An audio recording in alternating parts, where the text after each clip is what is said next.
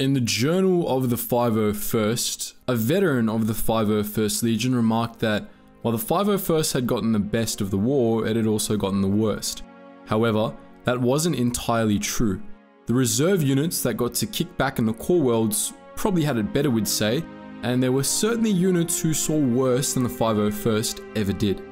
In particular, the 327th Star Corps had a much harsher list of assignments, facing long odds and hellish conditions from Geonosis to Felucia. No other unit could claim to have suffered worse than the 327th. But why was that? Why did the 327th keep getting stuck with all the nasty missions? In this video, we'll answer that question.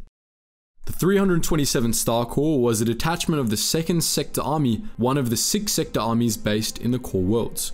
Since its own territory was pretty much insulated from Separatist attack, at least in the early months of the war, many of the 2nd Sector Army's component units were deployed to reinforce the beleaguered sector armies fighting in the Outer Rim. The 327th was one such unit, frequently dispatched to hot zones to stem the bleeding. Following the Battle of Hypori, the 327th came under the command of Jedi General Aayla Secura, one of the Order's most skilled fighters. Clone Marshal Commander CC-5052, nicknamed Bly, became her clone liaison. The two became a great team. Bly's unwavering focus on the mission contrasted well with Secura's unorthodox tactics and ingenuity, allowing the 327th to overcome virtually any situation. Typically, Bly would trust Secura to come up with an overarching plan, and Secura would trust Bly to figure out the best way to get it done. The generals command, as Bly said, and the clones implement. By the end of the war, the clones of the 327th were among the most skilled in the Grand Army of the Republic. The unit's veterans were well known for their expertise at fighting in hostile environments, and many of the 327th's elite cadre had ARC Trooper training. It's unknown whether these clones were full ARC Troopers, whether they had been through Alpha 17's Commander Training Program, or whether they had just received snippets of training from Bly or another of Alpha's students. But they were highly skilled and used ARC Trooper equipment such as Kamas and Command Pauldrons. Most of the clones within the 327th Star Corps wore armor with yellow stripes, a trend that appears to have been started by Commander Bly, who kept his yellow commander's stripes after the transition between Phase 1 and Phase 2 armor. To us, yellow and white doesn't seem like it would be the best color scheme for action in hostile environments, but it appears to have worked well enough for the 327th. The 327th had an extremely long combat history, starting right at the beginning of the Clone Wars. It was one of the 5 full corps that fought in Geonosis, where it suffered heavy casualties. The 327th component unit, Hawkbat Battalion, was almost completely wiped out in a clash with a column of homing spider droids. Despite the many casualties sustained at Geonosis, however, the battle ended in a Republic victory, and the 327th Star Corps limped off to the next battlefield. For the 327th, this first fight set the tone for the next 3 years of the war. Early in the war, the 327th was assigned to General Aayla Secura, who led the unit on a series of campaigns across the Outer Rim. Many of these early missions were ill-fated, most notably the Sky Battle of Quell. During the battle, Separatist warships ambushed and destroyed General Secura's fleet in the atmosphere of the planet Quell. The men of the 327th could do little as their Star Destroyers fell apart around them and super battle droids boarded to mop up the survivors. Most of the unit escaped the disastrous defeat at Quell thanks to Anakin Skywalker and Ahsoka Tano, but the unit was scattered in the aftermath. Secura, Bly and a few others were stranded on Maridun, where they had to fight another battle just to regroup with the rest of the Corps. Fortunately for them, the Battle of Maridun went better than Quell had, though again, the 327th suffered some serious casualties. 21 BBY brought the 327th to Alzok 3, Florum and New Holstis. In the latter battle, the 327th was absolutely massacred by the Separatist-aligned Mandalorian protectors. The Republic ultimately won the battle, but by its end, the 327th had been cut down to 60% strength, which was pretty nuts for a unit of 36,000 men. Despite the losses, the 327th kept fighting. They had no other choice. They battled the armies of Asajj Ventress in the haunted swamps of Dromund Kaas, facing hostile conditions and opposition by darkside prophets as they went. In 20 BBY, the 327th suffered heavy casualties yet again in the Battle of Honegar, in which the Corps had to hack through thick jungles and face swift death at the hands of Noghri warriors to retrieve a key piece of equipment. During the Outer Rim sieges, the 327th Star Corps played a crucial role in two of the most grueling battles of the war. In the Siege of Seleucami, the 327th and two other elite corps fought in a constant back-and-forth war against the Morgukai Shadow Army, a separatist clone army trained by Anzati Master assassins to kill Jedi. Casualties on Seleucami were staggering, but the 327th kept fighting for 5 long months, unwilling to let the Shadow Army escape and participate in other theaters of the war. The Republic eventually won the battle, but the 327th was redeployed to another siege just a few days after. As you all know well, the final battle of the Clone Wars was, for the 327th, the Battle of Felucia. On Felucia, the 327th Star Corps was called in to do what many other units had failed to, capture the main stronghold of the Commerce Guild. In the jungles of Felucia, the 327th faced vicious accolades, flesh-eating disease, and an enemy far more familiar with the terrain than the clones were. Nonetheless, they pushed on and gained the upper hand in the battle, albeit at a high cost. By the time Order 66 came and the Clone Wars ended, Bly and his men were well on their way to capturing Felucia for good. Those were some pretty nasty battles. The 327th emerged victorious from some, and some they conceded to the Seps. But what's interesting is less the individual battles and more the connections between them. Who in Republic High Command hated the 327th so much that they sent the boys in yellow to Dramon Khas, Honegar, Seleucami, and Felucia? If they'd been on Jabeam and on Bara as well, then the 327th would have seen every single one of the Republic's worst battles. That's not very fair, but there's a reason the 327th kept getting the garbage assignments. They could handle them. Again and again, the 327th got absolutely mauled, but they survived every time. Those members of the Corps who survived gained plenty of experience across a wide range of environments, thus making the 327th a natural choice for other hostile environments. When you had a unit that had survived the desert flats of Geonosis, the swamps of Dramon Khas, the jungles of Honegar, and the calderas of Seleucami, wouldn't they be the natural pick to send to the fungus forests of Felucia? The reason the 327th racked up so much experience so quickly was that they were simply some of the first to get any. As we mentioned earlier, they were one of just 5 corps to fight on Geonosis. In the early months of the war, the Republic had to deal with 1,000 battlefronts opening up at the same time, and they only had a few units experienced enough to handle the worst fronts. Thus, the 327th was dispatched to the hot zones where they suffered more and endured more casualties than other units. As the war went on and the Republic deployed millions of new clones, Republic strategists reserved the worst battlefields for the toughest and most experienced units. And thus, the 327th got sent into hell again and again. They were first to fight and they kept on surviving, so they were given the very worst of the Clone Wars. That sounds like a pretty raw deal if you ask us, but then again, being a slave soldier grown in a vat to die far from everything you've ever known is already a raw deal, so what do we know? A unit is only as strong as the bonds that bind it together. Most clone units in the Grand Army of the Republic developed such bonds through shared experience and trauma, becoming stronger after each battle they survived. Most Star Wars fans are familiar with the Fighting 501st or even the 212th Attack Battalion, both of which suffered devastating losses since they were always on the front lines, but neither of them went through the terrible loss the 104th Wolfpack Battalion experienced. As many of us know, the Wolfpack was nearly wiped out in the Battle of Abrogado, but through its suffering, the Wolfpack developed the strongest bond of any unit in the GAR. In this video, we'll be sharing their story.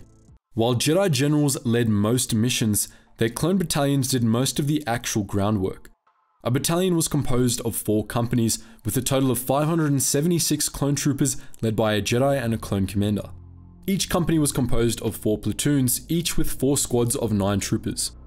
While all clones were by nature identical, the Jedi encouraged freedom of expression and individuality in their men, leading to many battalions having their own distinctive armor, colors, symbols, practices, culture, and specialization. Some battalions, like the 212th, were focused on conducting rapid strikes on enemy targets, while others, like the 41st Scout Battalion, were focused on reconnaissance. There was further specialization within battalions, as certain squads were equipped for bomb defusal, aerial missions, intelligence gathering, or even sabotage. It wasn't uncommon for the Jedi to combine battalions to take down hard targets or separatist occupied worlds. This tended to cause friction between different clone units, as they did not always agree on the best course of action, but their commanders usually kept them in line. The 104th Wolfpack Battalion was led by CT-3636, also known as Commander Wolf, and Jedi Master Plo Koon. The two of them led the 104th through numerous campaigns and missions, usually coming out on top. While often being assigned to rescue and relief missions, the men of the 104th earned the nickname Wolfpack because of how ferociously they fought and how they hunted their enemies as a team. In the early stages of the Clone Wars, their armor was distinguished by its maroon color and wolf markings. In the early days of the Clone Wars, the 104th were deployed on the planet Coruscant to retake the Nexus, a trading outpost floating over the planet's surface from Separatist control.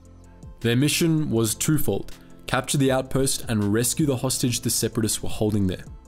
Wat Tambor, the foreman of the Techno Union, had taken the facility and its custodian Orclair hostage and was overconfident in the station's defense systems. Led by Plo Koon in a Jedi starfighter, the 104th scrambled ARC-170s to engage the enemy forces and provide cover for a stealth mission assigned to the Wolfpack. Commander Wolf, alongside Sinker, Comet, and Boost, secretly infiltrated the base with jetpacks while the dogfight ensued. Their mission was going smoothly until they accidentally triggered the base defenses and were ambushed by D1 series aerial battle droids. True to their name, they fought like wolves, destroyed all the droids, and eventually cornered Wat Tambor. Rather than accept defeat and surrender, Tambor chose to initiate the base's self-destruct sequence and escape. The Wolfpack successfully saved Orclair and were picked up by Plo Koon just as the base exploded.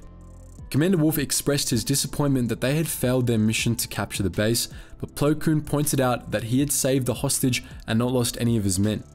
While this battle showed how the 104th could hold their own against the Seppies, they usually worked alongside other clone battalions. During the siege of Hsien, Commander Wolf, Captain Rex, and Commander Cody were separated from their Jedi generals by Count Dooku, and the men of the 104th found themselves fighting alongside the 501st and the 212th in the planet's jungles.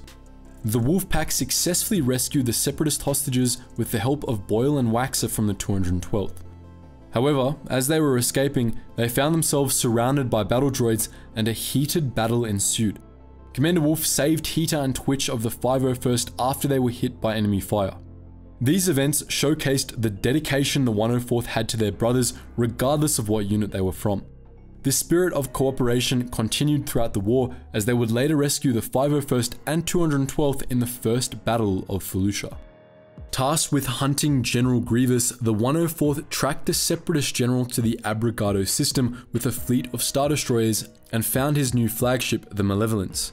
As they tried to call for Republic reinforcements, they were hit by the Malevolence's main weapon, a massive ion cannon that rendered the entire fleet defenseless to turbo laser fire. Understanding the hopelessness of their situation, Plo Koon ordered a full evacuation and all the clones rushed to the escape pods. Plo Koon himself escaped in a pod with Wolf and 2 other clones. They watched in horror as the droids sent out pod hunters to kill any clone survivors. When the droids came for them, they exited the pod and destroyed the hunters. This battle was devastating. The 104th lost all but 3 of their members before the survivors were rescued by Anakin Skywalker and Ahsoka Tano. Wolf changed the battalion's color to a blue-grey to honor their fallen brothers, and the ranks of the 104th were later replenished with new recruits. Wolf made sure he instilled these shinies with the same ferocity, loyalty, and brotherhood the original Wolfpack possessed. The Battle of Abrogado was the fire from which the Phoenix rose, and the reborn 104th went on to fight in the Second Battle of Felucia. The Unity also conducted rescue and relief missions on Vanquor, Kadavo, and Aleen. The men of the 104th would adapt to any situation or environment thrown at them, even the coldest of assignments or the worst leadership. Sometime after the siege of Hsien, the 104th, along with Captain Ozul and the Jedi Masters Plo Koon, Tout, and Kit Fisto, were sent to the icy planet Korm. Their mission was to secure the valuable Argosite mineral and free Kormai slave miners from Asajj Ventress and a local Kormai warlord. Donning cold assault gear, the 104th worked with the Devil Dogs from the 44th Special Operations Division, known for their ability to blow stuff up. The Republic was only able to deploy a small part of its forces before a planetary storm blocked any additional reinforcements. Supported by some ATTEs, the Jedi and clones advanced toward the Separatists. When their ATTE column was struck by cannon fire, Captain Ozul ordered the clones to scatter, but this only led to more troops getting picked off. Fortunately, the Jedi were able to rally their troops and push the droids back. After cleaning up all remaining droid resistance, they set up a command center to discuss their plan of attack. While Ozul suggested a full frontal attack, the Jedi shot the plan down and criticized him for not caring about his men. When they received word that the Separatists were able to land more reinforcements despite the storm, the Jedi realized there must have been a weather control station that was creating an artificial storm and that they had to destroy it. The group split up. Master Tout and Captain Ozul stayed to defend the base with the main force, while Masters Kit Fisto and Plo Koon took a small contingent of the 104th and Devil Dogs to take down the satellite dish. Ventress used this opportunity to launch an attack on the Republic base and killed Master Tout, meaning Ozul was now in charge. When the droids appeared to retreat, he commanded his troops to chase after them, even after Wolf argued that their orders were to defend the base. Many clones were killed when commando droids, buried under the snow, ambushed them, leading Ozul to surrender despite his clones warning him that the Separatists didn't take prisoners. When Ventress arrived, Ozul demanded that he be treated as a prisoner of war, but she started killing clones and threatening to make him next if he didn't reveal the other Jedi's whereabouts. Wolf told him to keep his mouth shut, but the coward Ozul spilled the beans. Ventress nearly killed him and his men anyway, but the Kormai warlord convinced her to keep them alive since he thought they would be useful later. Meanwhile, Ventress ambushed the Jedi and created an avalanche to bury the Republic forces, thinking they were already dead. She returned to the base unaware that the Jedi had survived under the snow by using the Force to make a protection bubble. At the same time, Wolf, Ozul, and a few clones commandeered a Separatist tank and escaped the facility, returning to their staging ground. Ozul tried to defend his betrayal of the Jedi to Wolf, saying he saved the clones' lives, but Wolf retorted that Ozul was just saving his own skin. When they re-emerged from the snow, the Jedi realized they had lost the explosives they were supposed to destroy the station with. The clones and the Kormai started to panic, but the Jedi reassured them, saying they just had to get creative. They eventually reached the weather station and turned the storm on the station itself, clearing the way for Republic reinforcements. While Ozul, thinking that the Jedi were dead, ordered bombers to attack the Separatist base, the cannons were loaded with Argosite, which took down many of the Republic's air support. Upon joining the battle, Kit Fisto rushed to take out the cannons while Plo Koon went to save the hostages. Furious, Ventress attempted to set the base to self-destruct, but Plo Koon used the Force to knock the detonator from her hand. Before she could reach for it, Wolf destroyed the detonator with his blaster. Plo Koon called for Ventress to surrender, but she instead gouged out Wolf's eye with a lightsaber and escaped in the confusion.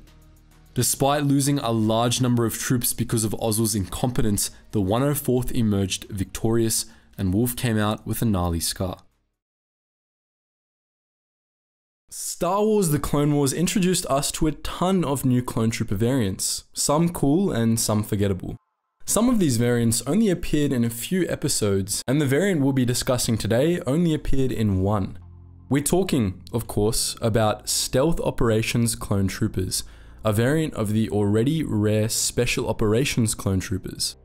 They wore sleek black armor and looked cool as the 9 Corellian Hells, and they're often forgotten by Clone Wars fans since they only appeared in the early stages of the Battle of Christosis. But why was that the case? Were they just too cool for us? In this video, we're going to try and answer these questions.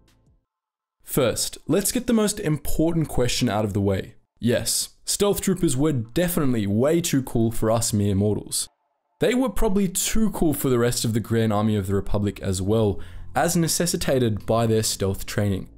Since these guys were basically Black Ops, it's a fair bet that they were isolated from their normie brethren by the Kaminoans and by their eventual commanders, and as a result, they were likely just as rare and mysterious in-universe as they are out-of-universe. This idea is reinforced by the fact that they worked with highly classified technology like the Republic's stealth ship. We know precious little about these guys, just like we know precious little about Spec Ops clones in general. However, it's a reasonable assumption that they were trained in stealth tactics, both on the ground and aboard stealth ships, and we know for a fact that operating stealth ships was part of their repertoire. There were a variety of specialized roles under the banner of stealth ops, including clone stealth pilots and stealth ops commanders.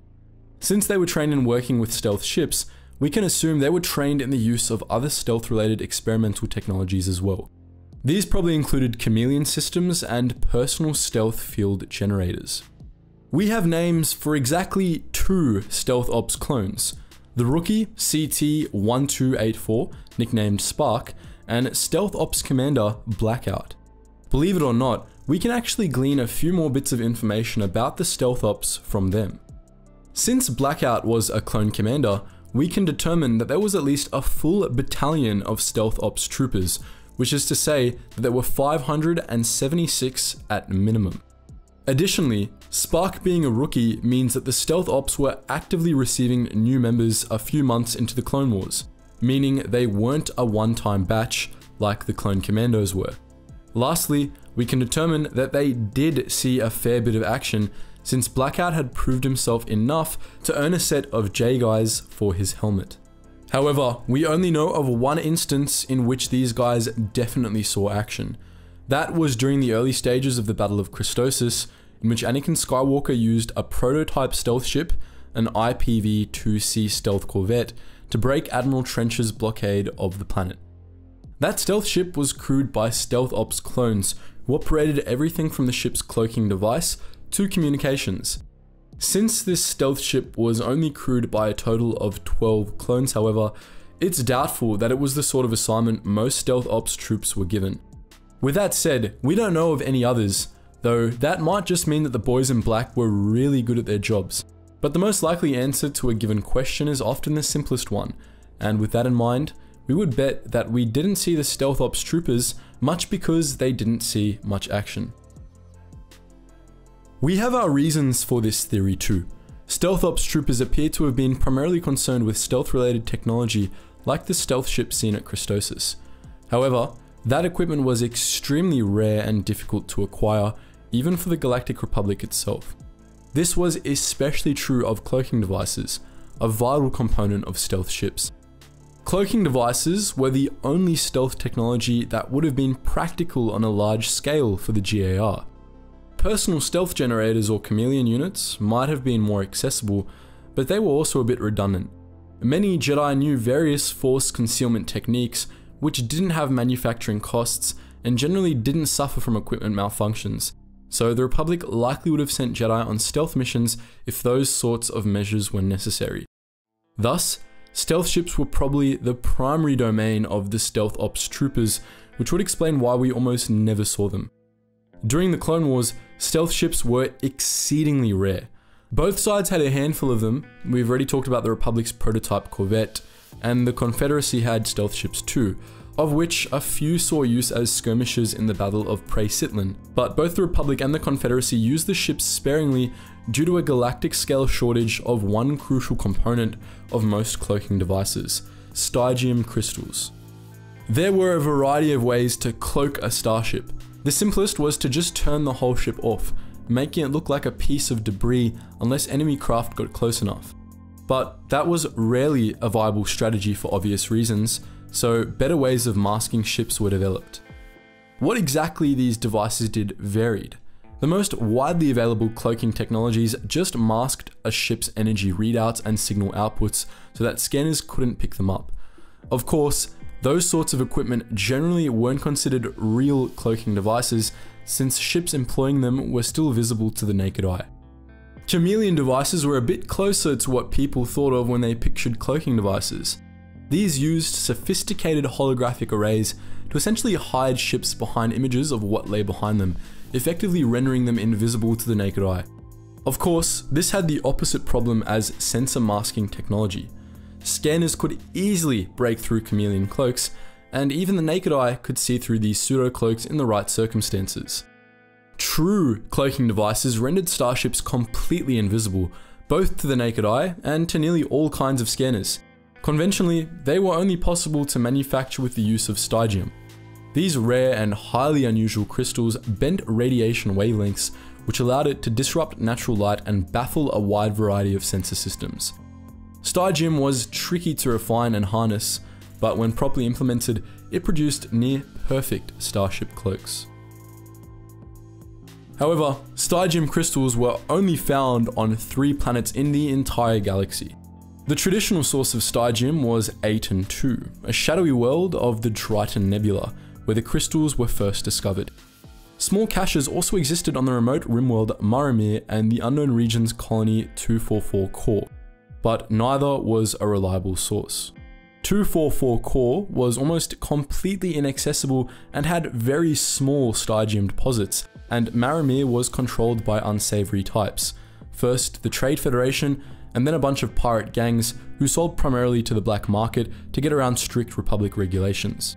By the time of the Clone Wars, both of these stygium caches had run dry, leaving Aten II as the only remaining source of the crystals. There was an issue with that as well, however.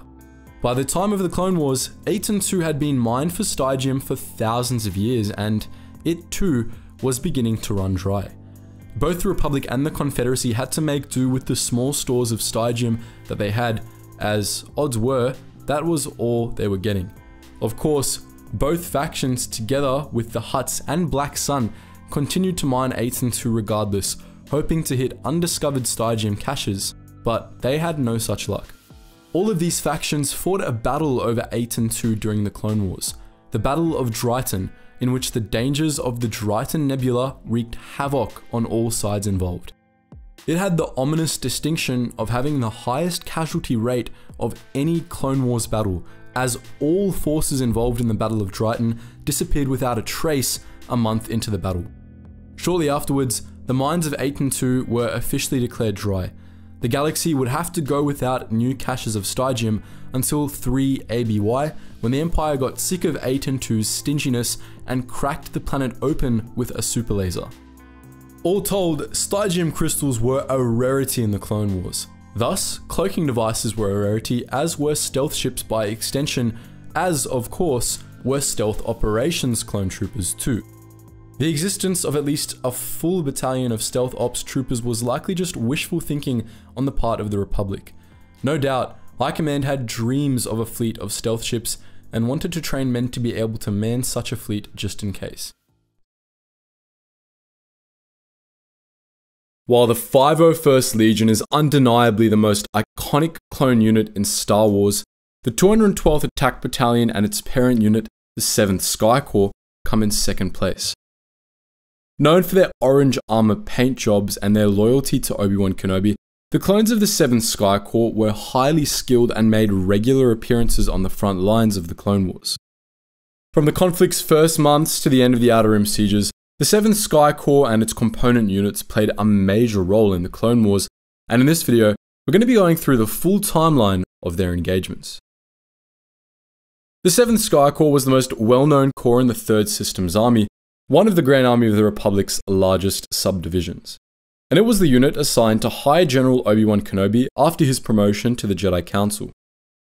The 7th Sky Corps was commanded by Marshal Commander CC-2224, better known as Cody, and as the unit's name suggests, the Corps specialized in aerial insertions and fast attack tactics.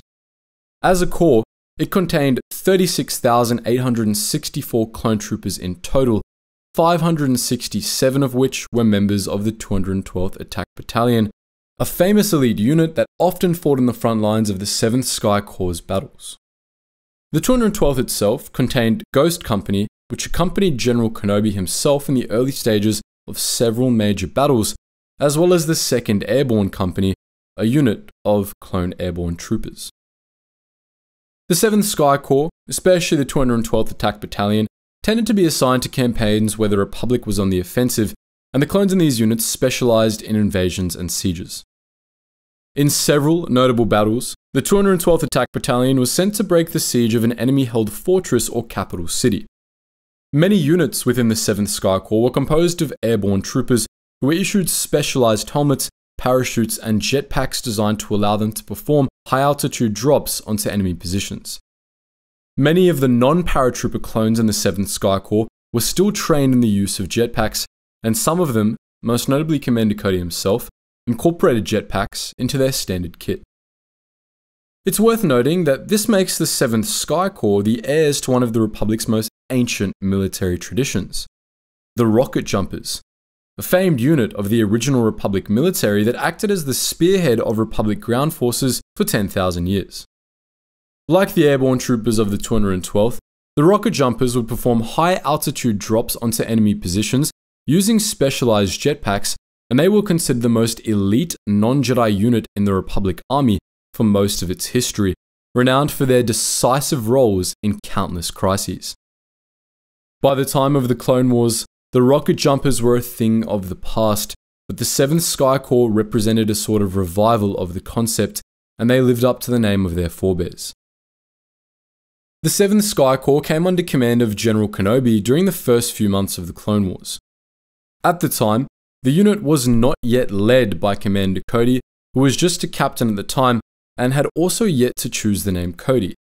His promotion to Marshal Commander and overall command of the unit came at Kenobi's suggestion later on. Kenobi's clone liaison at this time was the ARC Trooper Alpha 17, who wasn't attached to any particular unit at the time. It isn't known when exactly Kenobi took command of the 7th Sky Corps, but at the latest, it happened 4 months into the conflict, when Kenobi received a promotion to Jedi Master, the rank of High General, and command of the entire 3rd Systems Army, all at once. This was just prior to the Battle of Munilinst, the 7th Sky Corps' first known engagement in which most of the 3rd Army participated. The 7th Sky Corps doesn't seem to have had a special role in the Battle of Munilinst, being one of many 3rd Army units participating in Kenobi's all-out offensive against the strongholds of the intergalactic banking clan. It was the sort of mission that the 7th Sky Corps, the 212th especially, would eventually become renowned for, a highly aggressive, all-out assault in enemy territory. Despite suffering significant casualties, the 3rd Army won the Battle of Munilinst, capturing the IGBC's homeworld for the Republic.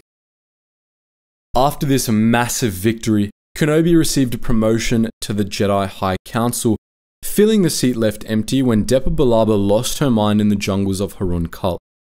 Fresh from their victory at Munilinst, Kenobi and a detachment of the 3rd Army, including parts of the 7th Sky Corps, were next assigned to retake Jabiim from the CIS-backed Jabiimi nationalists. But if you've heard about Jabiim before, you probably know that the battle was a disaster for Republic forces. Early in the battle, General Kenobi and Alpha 17 were presumed killed in action in an attack on the Republic's main base, and the 7th Sky Corps and the rest of the Republic invasion army was absolutely massacred in a vicious 43-day slog. Tens of thousands of clones and dozens of Jedi were killed, with only Anakin Skywalker and a small group of clones escaping Jabiim alive. As you could probably guess, Kenobi wasn't actually killed on Jabiim, and nor was Alpha.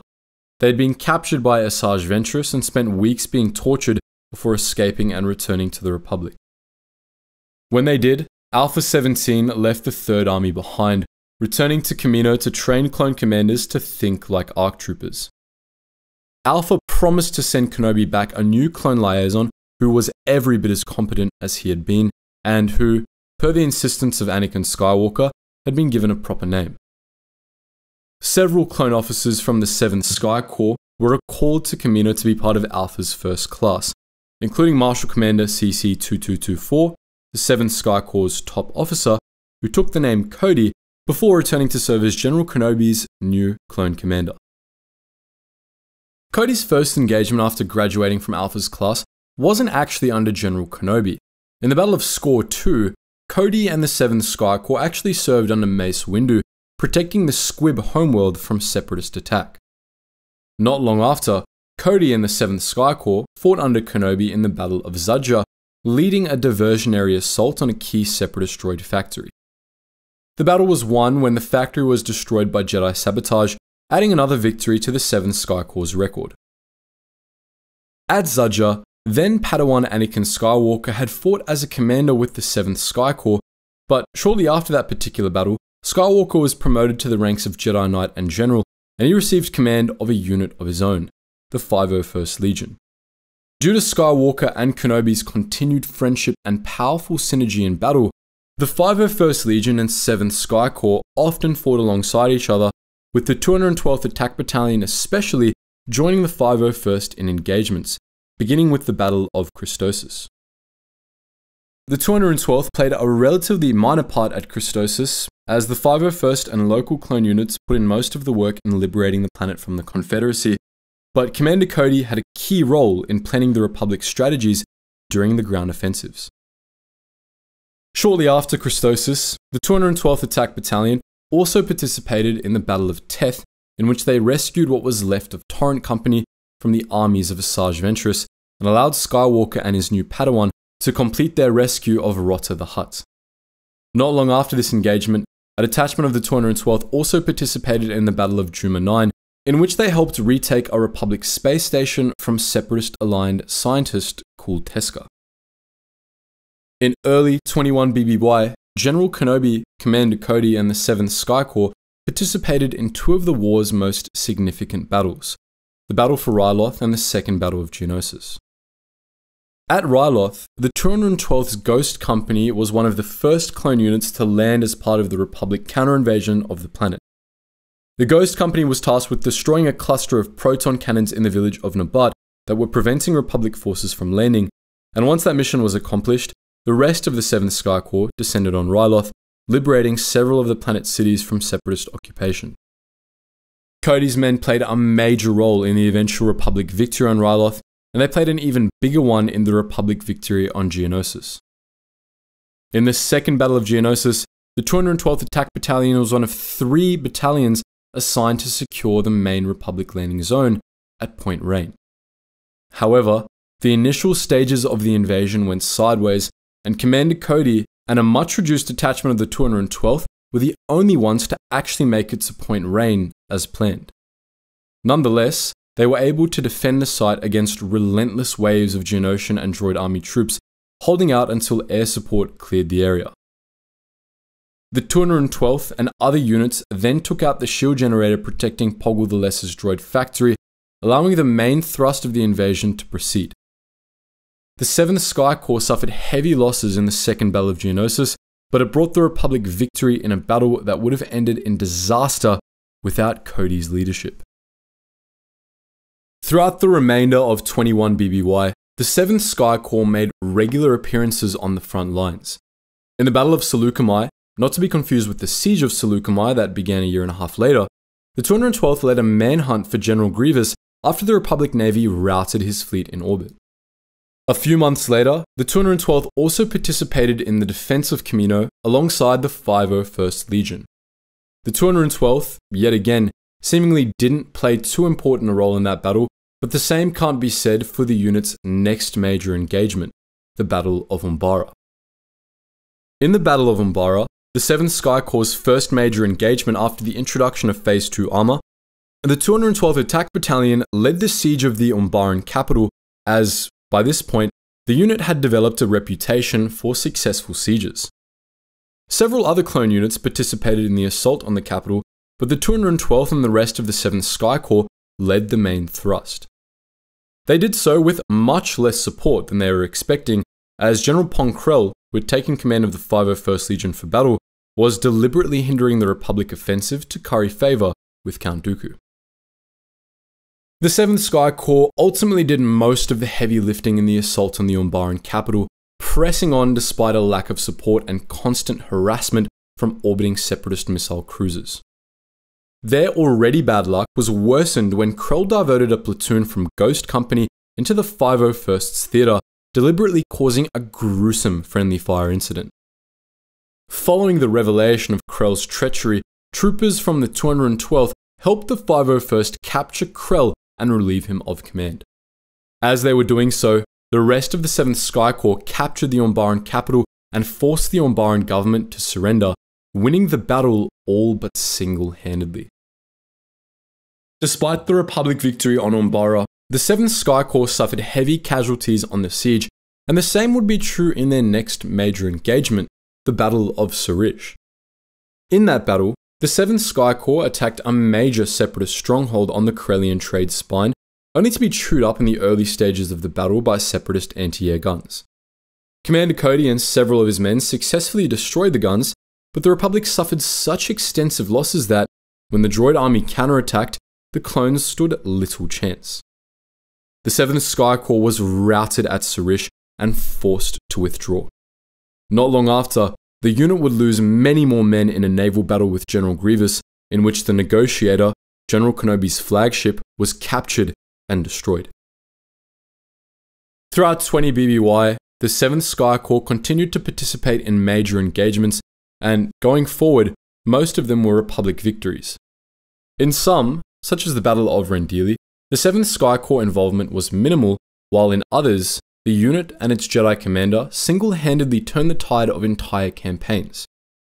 As the year went on, the tide of war steadily began to shift in the Republic's favour, until, in the last month of 20 BBY, the Outer Rim sieges began. As the 7th Sky Corps was renowned by this point for its effectiveness in breaking sieges, it played a major role in the Outer Rim sieges, spending nearly the entire 6 months of the campaign on the front lines. In the Battle of Bomis Kori IV, it captured and destroyed one of the most heavily fortified separatist strongholds on the Corellian trade spine, and it spent months besieging some of the Confederacy's toughest fortresses on unknown and forgotten rimworlds, often enduring miserable conditions with a dogged refusal to quit. The 7th Sky Corps, together with its Jedi General and his frequent partner, Anakin Skywalker, became renowned as a hammer that could drive the Separatists from any planet, no matter how dug in they were. The 7th Sky Corps only got a break from the Outer Rim when they were called in to fight in the Battle of Cato Nemoidia, an attack on the Confederacy's last stronghold in the Greater Core. During the battle, the 7th Sky Corps led the charge in the ground assault, with the 212th accompanying Generals Kenobi and Skywalker in the assault on Newt Gunray's private citadel. The 7th Sky Corps captured Cato Nemoidia, driving Gunray and his aides to the Outer Rim, though intermittent clashes with separatist holdouts persisted until the end of the war. After taking Cato Nemoidia, it was back to the Rim for the 7th Sky Corps. Their next engagement was the Battle of Belderone, in which Republic forces successfully defended a recently recaptured separatist world from General Grievous and his fleet. The 7th Sky Corps also participated in the Battle of Nelvan, helping the Nelvanians drive the Techno-Union from their homeworld. It was shortly after the Battle of Nelvan that news reached the men of the 7th Sky Corps that the unthinkable had happened. Coruscant itself was under attack. By the time the 7th Sky Corps returned to Coruscant, the battle on the ground was mostly over, and all that remained was the naval battle happening above the planet, which Republic forces soon won. The 7th remained on Coruscant for a few days following the battle, before they were yet again shipped off to the Outer Rim, this time to Utapau. Republic intelligence had confirmed the presence of General Grievous on Utapau, and the Jedi Council hoped that destroying him would mean the end of the Clone Wars. General Kenobi and the 7th Sky Corps were sent in to do the job. Kenobi went in first and engaged General Grievous, distracting the general while the 7th Sky Corps prepared for an aerial assault on separatist-held Power City. The diversion worked, and Cody and his men had the element of surprise when they attacked, quickly capturing the separatist command center and establishing several beachheads in the city. While Kenobi pursued and eliminated General Grievous, 7th Sky Corps drove his armies from Power City, utterly routing them in a matter of hours. Before the battle was over, however, Commander Cody had received new orders from Coruscant. Order 66. On his command, the men of the 212th turned on Obi-Wan Kenobi, nearly killing the man who had led them through 3 years of hell. Cody assumed full command of the 7th Sky Corps, and after driving the separatists from Utapau, they put Power City under martial law, assuming direct control until Kenobi was located and eliminated. They were still on Utapau the next day when the Galactic Republic was transformed into the Galactic Empire. The Clone Wars finally ended not long after. The 7th Sky Corps became part of the new Imperial military, and its history after this point is entirely unknown.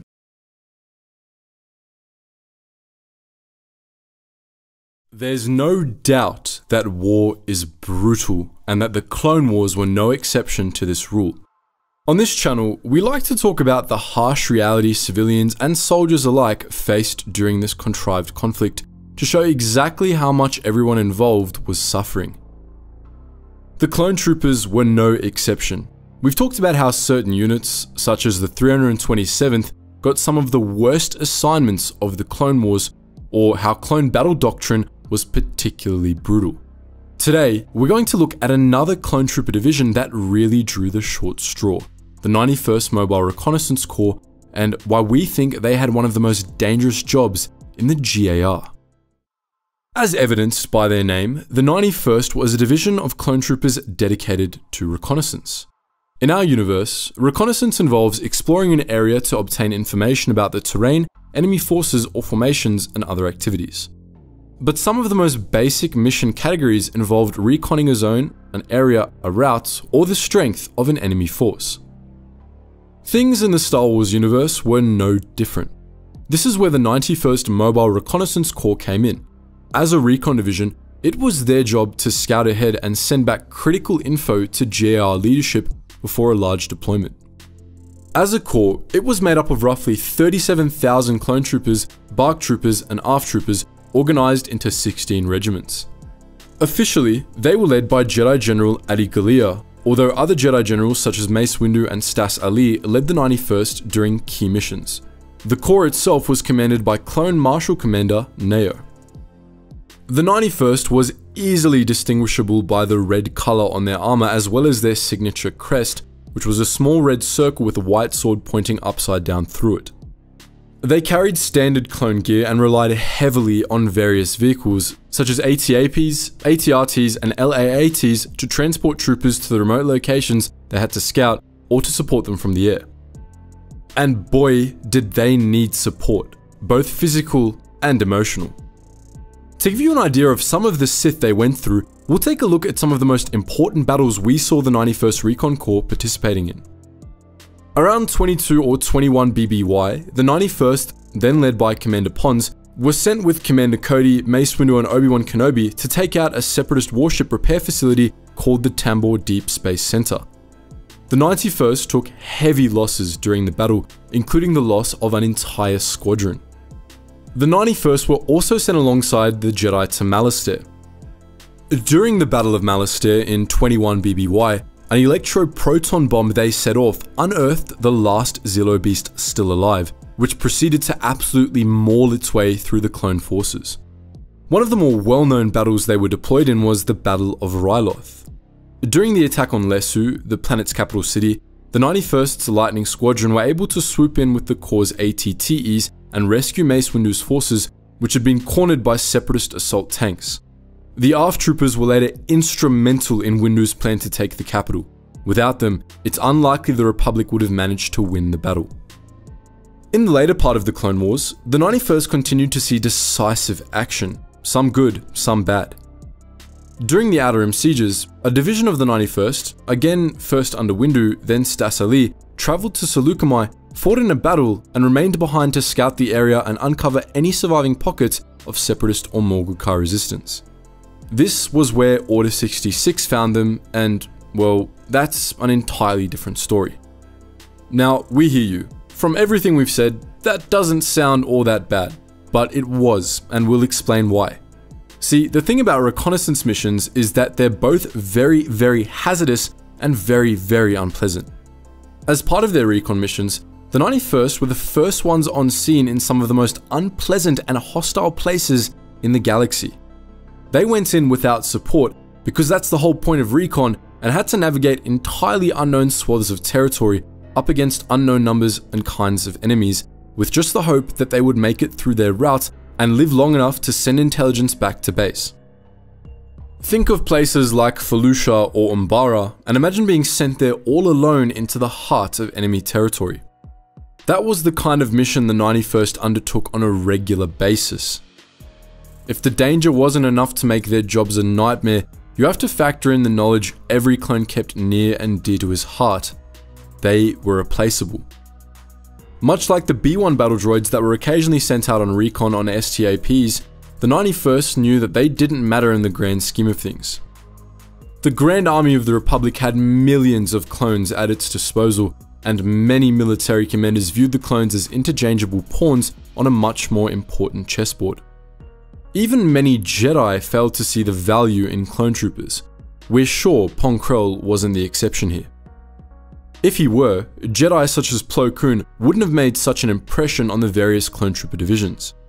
Every single clone trooper in the 91st was disposable, and they felt it. So it wasn't enough that the 91st had to face check all the bushes in the galaxy, but they also did so knowing they weren't going to get any support if they ran into an enemy they couldn't handle. Their job was to go in and gather intel. If they died trying, the Republic wasn't going to shed a tear. And that's just the emotional baggage they had when they landed. After they actually started their mission, Sith only kept hitting the fan. As we mentioned previously, the 91st was sent to some of the most unpleasant places in the galaxy. Reconning terrain meant wading through swamps, sand dunes, or creepy forests for a living. Sure, they had vehicles to support them, but using them wasn't always an option. There were times where they had to pass through enemy lines or gather intel on enemy fortifications. In those situations, the long-suffering recon troopers likely had to plod forth on foot with all the difficulties that entailed. Another hardship they probably had to endure that many don't think about is the inability to act on what they saw. Undoubtedly, during missions where they were tasked with observing and gathering information, the 91st witnessed more than their fair share of cruelty, whether that was separatist atrocities or just general suffering. However, their mission was observation, not observation and resolution. They were only there to report back with their findings. This meant they weren't technically allowed to intervene and stop whatever horrible thing they had to witness. Doing so would give away the Republic's involvement and put their enemies on their guard.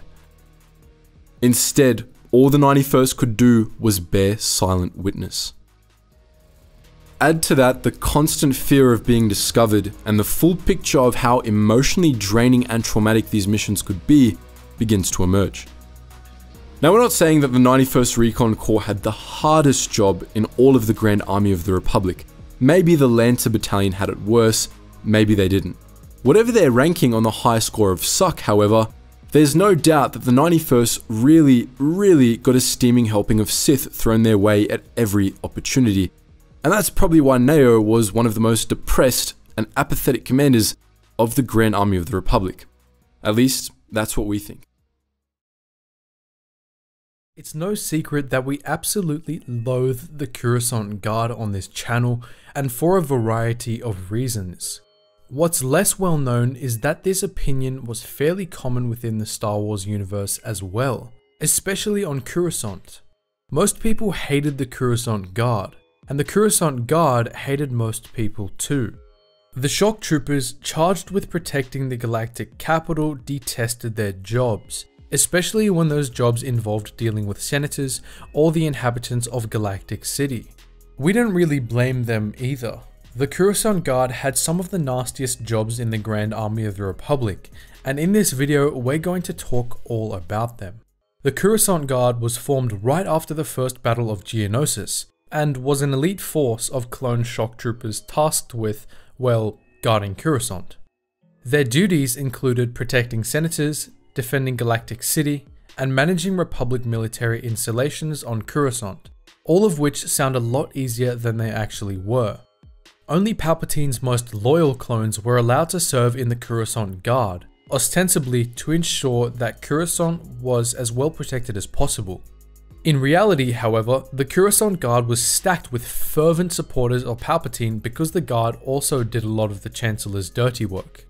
Over the course of the Clone Wars, the Coruscant Guard became the foundation of what would become the Imperial Police State.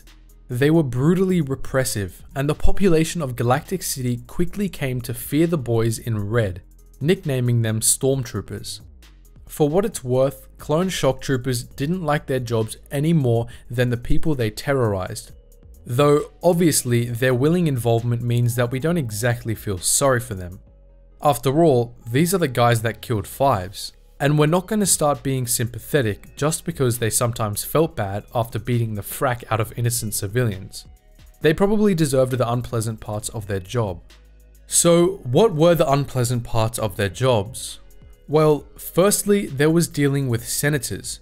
The Coruscant Guard was tasked with protecting the Galactic Senate, in conjunction with the Senate Commandos, and through the diplomatic escort group they were also assigned to protect senators and other Republic delegates when they travelled off-world.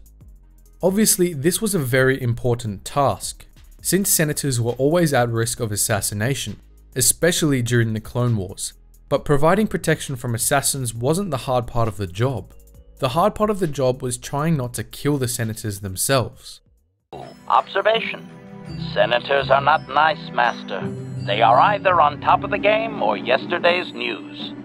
As poor Fives learned, killing was something the Coruscant Guard had a really hard time with on its own, but senators made it even harder. They tended to be whiny, paranoid, treacherous, or some combination therein, and almost all of them acted privileged beyond their due, and out of touch in some way or another. Even worse, shock troopers on senatorial guard duty could have had the misfortune of being assigned to Jar Jar Binks, a fate worse than death. Protecting a person of interest who's extraordinarily annoying would make anyone want to swallow their blaster. To make matters worse, shock troopers constantly had to watch their charges for hints of treachery, due to the nature of the Clone Wars, which was an even bigger pain. But the worst part of it all was that the senators didn't appreciate it at all. Most senators had gotten used to having servants and bodyguards around them at all times, and they usually disregarded them unless they had a problem. While the shock troopers were probably happy to avoid more interaction with senators than they had to have, it also meant that they were often ignored, and protected their political valuable charges thanklessly. In fact, many senators outright resented the Coruscant Guard's security measures.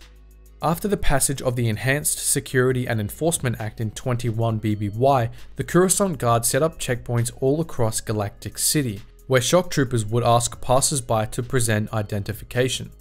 Senators had an annoying habit of expecting special treatment from the guards at these checkpoints, and of making a fuss when they didn't get it. Even in the Star Wars universe, it seems politicians are politicians. Additionally, most shock troopers assigned to protect senators likely had to coordinate with the senator's own security detail, which would have been a nightmare. This would have been a hell of a job even if the senators themselves weren't all that bad. I mean, imagine being a shock trooper assigned to protect Senator Amidala, only to realize that all of her handmaidens look pretty much identical. It would get even worse if were you later to learn that the senator and one of the handmaidens swapped outfits mid-flight and that you don't know who the frack you're protecting anymore. Lots of senators had those sorts of crazy protection schemes, and for the Coruscant Guard, they would have been just another thing to get in the way of their jobs. This fostered a general hatred for senators that, it should be said, wasn't exclusive to the Coruscant Guard. Pretty much everyone hated senators, but clones in general hated them more than most, and for good reason. After all, it was the senators who decided to keep every last one of them enslaved, and you could imagine that that rubbed a few clones the wrong way. Moreover, most clones detested the Senate in general, seeing it as useless and inefficient. Supreme Chancellor Palpatine, most clones believed, was the only one who made the Senate worth fighting for. The Coruscant Guard was also responsible for maintaining all Republic military facilities on Coruscant, including military bases and, unfortunately for the clones, the Republic Judiciary Central Detention Center. A fair few clone troopers ended up serving as glorified prison guards in two facilities, Coruscant's main military base and the Republic's central prison. Now, being a prison guard is another job that really just sucks on its own. But the types of prisoners incarcerated on Coruscant made the whole thing a lot worse. The Central Detention Center was home to galactic-scale criminals, including spice kingpins, underworld leaders, and elite bounty hunters. The prison at the military base wasn't much better, as it mostly contained war criminals. These were dangerous beings who were constantly trying to escape prison, and they were typically powerful enough to be able to bring in elite mercenaries or even separatist military units to do the job. The Coruscant Guard had to be constantly wary about prisoner escape attempts, or even raids on the detention facilities. With that said, as we've been saying, a lot of that was honestly deserved, considering the other usual activities of the Coruscant Guard. So let's take a look at what they did that made them positively awful. The Coruscant Guard was technically a subset of Homeworld Security Command, a hybrid police/military department. As part of Homeworld Security, the Coruscant Guard worked with Galactic City Police to combat the threat of separatist violence on the galactic capital. This threat was very real, in fairness. In the 2 years before the Clone Wars, Coruscant had been subjected to a long string of terrorist bombings committed in the name of Count Dooku, which is what led to the formation of Homeworld Security in the first place.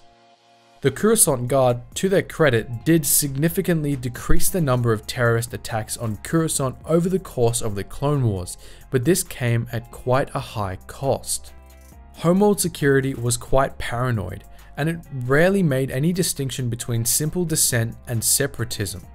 From the first days of the Clone Wars, it dispatched the Coruscant Guard against protesters, authorizing the use of force even when, in hindsight, it wasn't justified at all.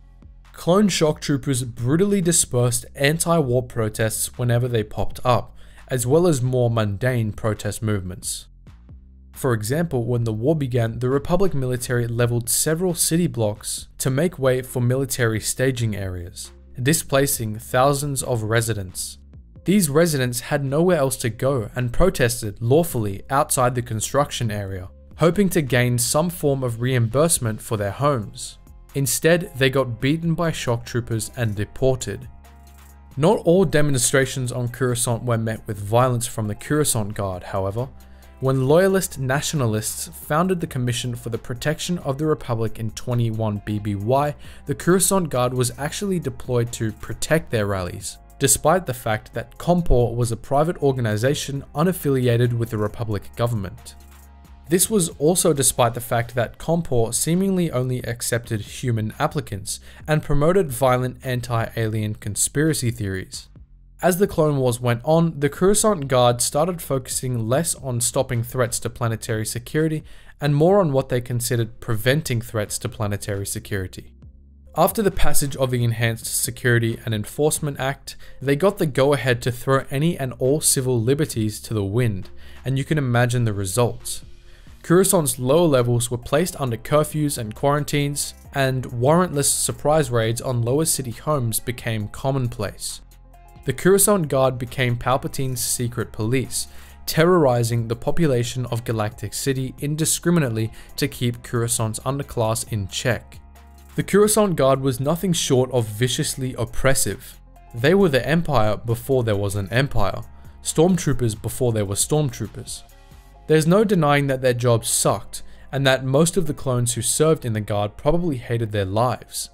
But if your life is spent beating up random aliens in their own homes for no reason, then you honestly should hate your life. The Coruscant Guard didn't just have Five's bloods on its hands. After all, there were thousands, if not millions, of beings who suffered unjustly because of them. Despite being one of the more well-known clone units among fans of the Clone Wars era, the 41st Elite Corps is often poorly understood. Those who are familiar with the Corps would likely remember it for the green markings its troopers wore on their armor, and for their friendliness with non-human allies of the Republic. But none of that is entirely true. Most of the 41st actually weren't all that keen on aliens. They painted their standard armor with grey stripes for half of the war, and they weren't even a real corps. Evidently, there's much more to this unit than most fans know, so in this video, we'll be doing a deep dive into what the 41st was actually like. Despite its name, the 41st Elite Corps was actually a brigade, also known as a legion, composed of 4 regiments for a total of 9,216 clone troopers. Why it was named a corps when it wasn't is beyond us. The 41st was a component unit of the larger 9th Assault Corps, itself a part of the 3rd Sector Army. The 9th Assault Corps itself was legendary, known as one of the most effective units in Steel Blade Command, with many of the 9th Assault Corps' component units specializing in the application of overwhelming force. The 41st Elite Corps, though, was a bit more subtle. There were a bunch of noteworthy subunits within the 41st Elite itself. Two of its more notable battalions were Sarlacc Battalions A and B, which seemed to be standard ground assault units, while in canon there was also the 41st Scout Battalion, a unit of clone scout troopers which in turn contained Red Company and the 41st Ranger Platoon. There was also Green Company, which appeared in Star Wars The Clone Wars, another standard unit whose members painted their armor with, you guessed it, green stripes. All of the clones within the 41st were considered elite in some fashion, either due to above average simulation scores on Camino or specialized training. Many clones in the 41st were ARF troopers, clone scout troopers, or sharpshooters, and as such, they employed specialized armor similar to that of Imperial scout troopers, which provided added mobility and featured additional sensors built into their helmet. While on worlds like Kashyyyk, ordinary members of the 41st Elite sometimes wore scout trooper armor, which was often painted with camouflage. When they weren't wearing camouflage armor, most members of the 41st Elite Corps wore armor with light grey stripes, as can be seen on Coruscant in Revenge of the Sith. There were exceptions to this rule, however, as some companies chose to paint their armor with green stripes, most notably Green Company. The 41st Elite Corps also had a pretty impressive arsenal of armored vehicles.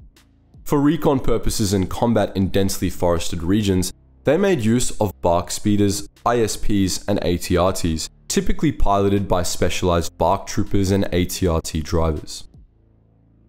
For open warfare, they preferred ATAPs, ATTEs, and HAVW A6 Juggernauts, three heavy vehicles with exceptional forward firepower, suggesting that the 41st was much more aggressive on open battlefields than it usually was.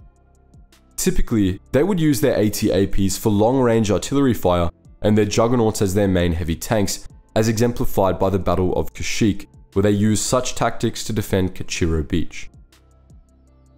The 41st Elite Corps was commanded by Senior Clone Commander CC-1004, who usually went by the name Gris. Other officers within the 41st included Green Leader, who was an officer within Green Company, and Commander Get, whom we'll talk about a bit more later. Commander Gris and the other clone officers within the 41st typically worked under Senior General Luminara Unduli, the Jedi General of the 3rd Sector Army, though they often worked with Grandmaster Yoda. The 41st Elite Corps was regularly deployed on long missions to remote, undeveloped worlds, typically to work alongside or otherwise recruit non-human allies of the Republic. Like the 327th Star Corps, the 41st Elite gained a reputation for being good at protracted warfare in hostile environments, with their scout units being second to none in the entire Grand Army of the Republic. But they were best known for their other speciality. They were good at motivating the alien populations of those worlds to fight for the Republic. During the early stages of the Clone Wars, the Grand Army of the Republic was stretched thin across the galaxy, and to compensate for their manpower shortage, Republic strategists came up with the militia model. The concept was simple. Instead of deploying whole clone armies to defend far-flung Republic member worlds, a small company of clones would be sent in to train and arm loyalist militias and let them do the bulk of the fighting. This strategy worked fairly well for the Republic, with notable instances of it including the Battle of Harun Kal and the Battle of Giju. The 41st Elite Corps specialized in the militia model. This was in no small part thanks to Commander Gris, who was a xenoanthropology nerd and loved learning about obscure alien languages and cultures. This allowed the 41st Elite to make contact with the indigenous populations of strategically important worlds and convince them to fight for the Republic.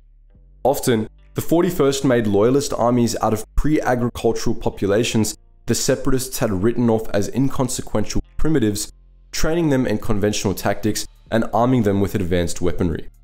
The 41st didn't just work with alien populations that were already loyalist either. Oftentimes, they swayed neutral populations to the Republic's side, and sometimes they did so on separatist-dominated worlds. That was the other side of the militia model. It wasn't just used to defend loyalist worlds from separatist incursions. The 41st's job description included counterinsurgency and regime change, the latter of which is a particularly unethical thing, especially considering the nature of the Clone Wars. Over the course of the Clone Wars, the 41st Elite Corps saw a great many battles. During the early war, Green Company captured Newt Gunray on Rhodia and unsuccessfully attempted to defend the Star Destroyer Tranquility against the Sarge Ventress's subsequent rescue attempt. The battle on the Tranquility inflicted substantial casualties on Green Company, but the unit recovered enough to participate in the Second Battle of Geonosis a few months later. On Geonosis, Green Company assisted the 501st Legion in the assault on Poggle the Lesser's droid factory, filling in for the depleted 212th Attack Battalion. Once the droid factory was destroyed, Green Company and the rest of the 41st participated in mop-up efforts across Geonosis. Other notable engagements included the Battle of Dinlo, which didn't go nearly as well as Geonosis, and the Battle of Kashyyyk, the 41st's most well-known outing.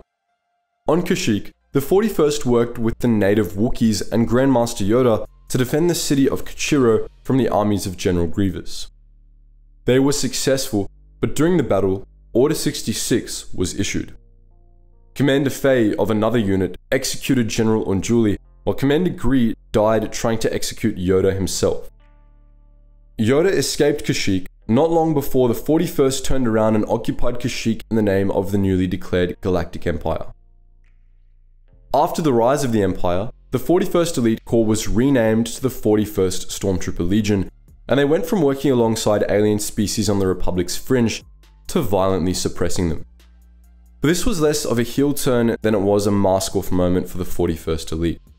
You see, for all they worked with no human species, the 41st Elite weren't exactly the most enlightened men in the galaxy. Even Commander Gree, despite being an alien enthusiast, seemed to have looked down on non-human species. According to Commander Gett, just before the Battle of Kashyyyk, Gree described the Wookiees to the men of the 501st as a race of savages surrounded by slavers and worse monsters, yet tamed by the influence of civilization. This abominable rhetoric paints a more accurate picture of the 41st. They weren't friends of the Republic's loyal allies, but supremacists who looked down on the very peoples they were recruiting to fight the Confederacy. Gett himself was a fan of the writings of a certain Moff Tarkin, a brutal humanocentrist, and he cited Commander Gree as the one who introduced him to Tarkin's work. The 41st saw the species they were recruiting through a disgustingly colonial lens, viewing the alien species of the galaxy as wayward primitives who needed the guidance and rule of the Republic. It's abhorrent in the highest degree, and it shows that even before the end of the Clone Wars, the Republic was fast becoming an empire. The Grand Army of the Republic was massive, containing innumerable subdivisions, many of which were notable for various reasons. We've talked extensively about some of the most well-known clone units in the past, such as the 501st Legion, the 212th Attack Battalion, and so on. But today, we're going to be doing something a little different. In this video, we're going to be giving some attention to all of the less remarkable named clone units from both Legends and Canon, from large corps to small special forces units. Before we begin, we should first establish that this isn't an exhaustive list of all clone units. We won't be covering any unit that we've already given a video, as well as any subdivisions of said units. The 332nd Division, for example, was a part of the 501st Legion, so it won't be discussed. In addition, we're only going to be discussing units that have both a name and something worth talking about, which rules out unidentified units and units that were named but never discussed in any detail. With all that out of the way, let's begin, starting with the largest units. First off, we have two lesser known corps, the 416th Star Corps and the 87th Sentinel Corps. The 416th was commanded by Jedi Master Kakruk early in the Clone Wars, and it had the distinction of being one of the first clone units to ever see action. One of its officers, Regimental Commander CRC-09/571, served under Yoda himself on Geonosis, in which the rest of the 416th presumably participated. This veteran unit didn't last all that long, however. Just 3 months after Geonosis, the 416th was massacred in the Battle of Tyre, in which it suffered casualties so staggeringly high that Kukruk deserted the Grand Army and considered leaving the Jedi Order to escape the war. Next up is the 87th Sentinel Corps, one of a few clone units that's only known for its appearance in EA's Star Wars Battlefront 2. Members of the Sentinel Corps wore armor with maroon markings and specialized in urban warfare, skills they employed in a battle on Naboo during the later stages of the war. The pattern of their armor stripes was very similar to that of another Battlefront exclusive unit, the 181st Armored Division, which wore green striped armor and fought in the Battle of Kashyyyk. They specialized in vehicle-heavy assaults in hostile environments, often making use of Juggernaut tanks and AT-RTs in combat. Scaling down a little, we have 2 legions to discuss. The first is the 187th Legion, which you might know as Mace Windu's elite unit. These clones had purple stripes on their armor in a pattern similar to that of the Coruscant Guard in honor of Windu's purple blade. These guys fought with Windu in the Battle of Dantooine early in the war and in the Battle of Coruscant near its end. In the latter engagement, the 187th fought to protect the Jedi Temple. These guys have the interesting quirk of being part of both Legends and canon, despite only ever having appeared as toys. In Legends, they were brought into the continuity by promotional material for Hasbro action figures, while in canon, they were brought into the continuity by LEGO, which released a set based on the 187th a few years back. Next up, we have the 182nd Legion, which has the dubious distinction of being known primarily for getting slaughtered. These guys had red armor markings, and their first known appearance was in a mission to Belgoroth early in the war, in which they lost all but 1 of the men deployed to the planet. The rest of the unit met with a similar fate during the Outer Rim sieges, when the entire 182nd Legion was wiped out in the early stages of the Battle of Felucia, caught between the droid army and hordes of starved Acklays. Now let's talk about some of the smaller units, the battalions and companies, starting with the 13th Battalion. These guys wore armor with mustard yellow paint stripes, a color scheme they shared with a separate unit, implying that the pattern was shared across a larger division. If these clones look familiar, that's because they served under Jedi Master Jaro Tapal, the master of Cal Kestis from Jedi Fallen Order and Jedi Survivor. After a heated battle on Braca, these clones attempted to kill Tapal and Kestis after the execution of Order 66 aboard the Star Destroyer Albedo Brave. The wounded Master Tapal destroyed the Star Destroyer to cover Kestis' escape, wiping out the 13th Battalion entirely. The 442nd Siege Battalion was a unit that specialized in, you guessed it, sieges. They wore armor with line markings and preferred to move quickly and efficiently, favoring AT-RTs and ISPs for armored support. They fought in the Battle of Cato Nemoidia during the final stages of the Clone Wars, but little else is known about them. A similar, lesser-known unit is the 187th Battalion, a unit of clones that served under Mace Windu. These guys were separate from the 187th Legion and wore armor with maroon stripes.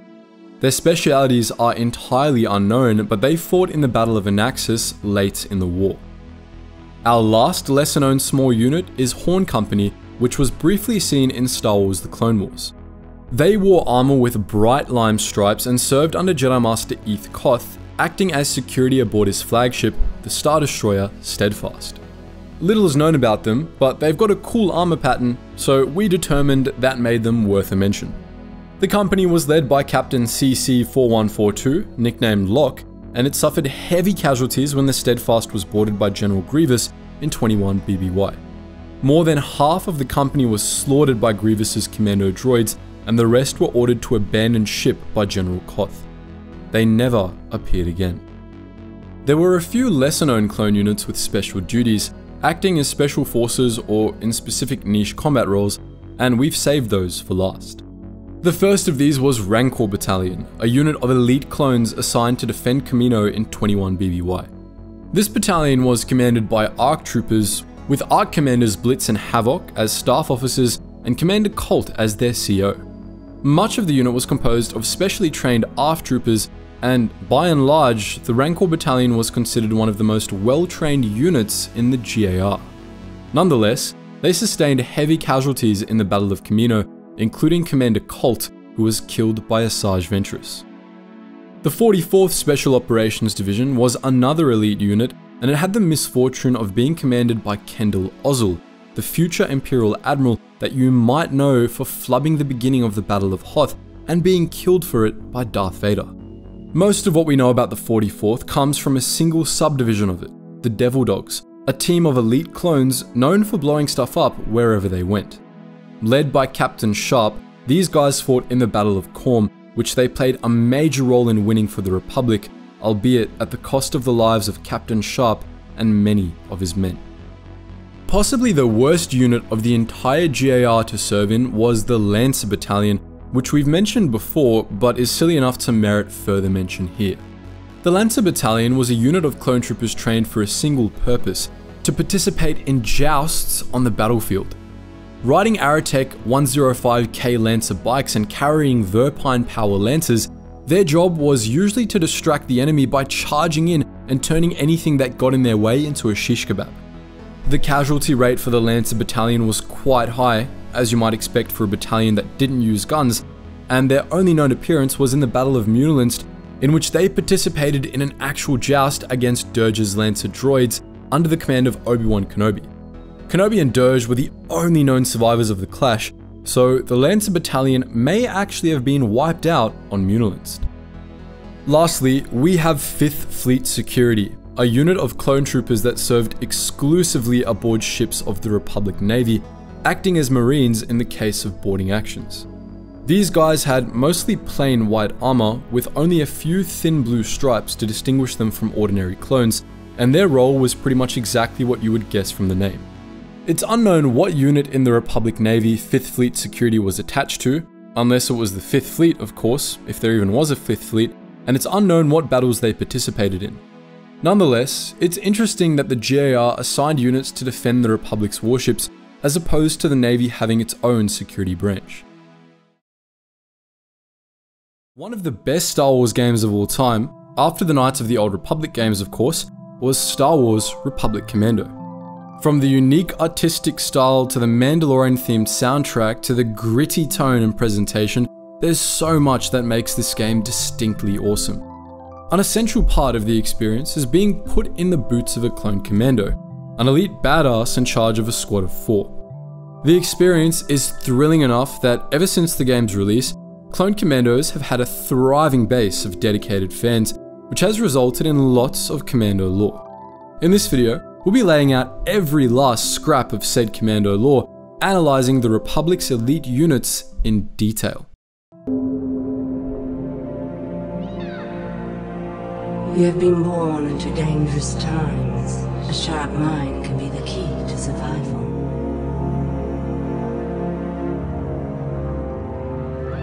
But as often as not, it will be your inherent physical traits that win the day.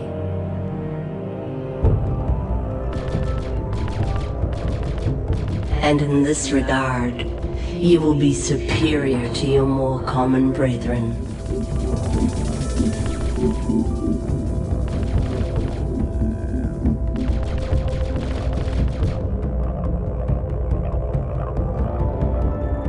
For you are a commander, an elite unit, something truly special.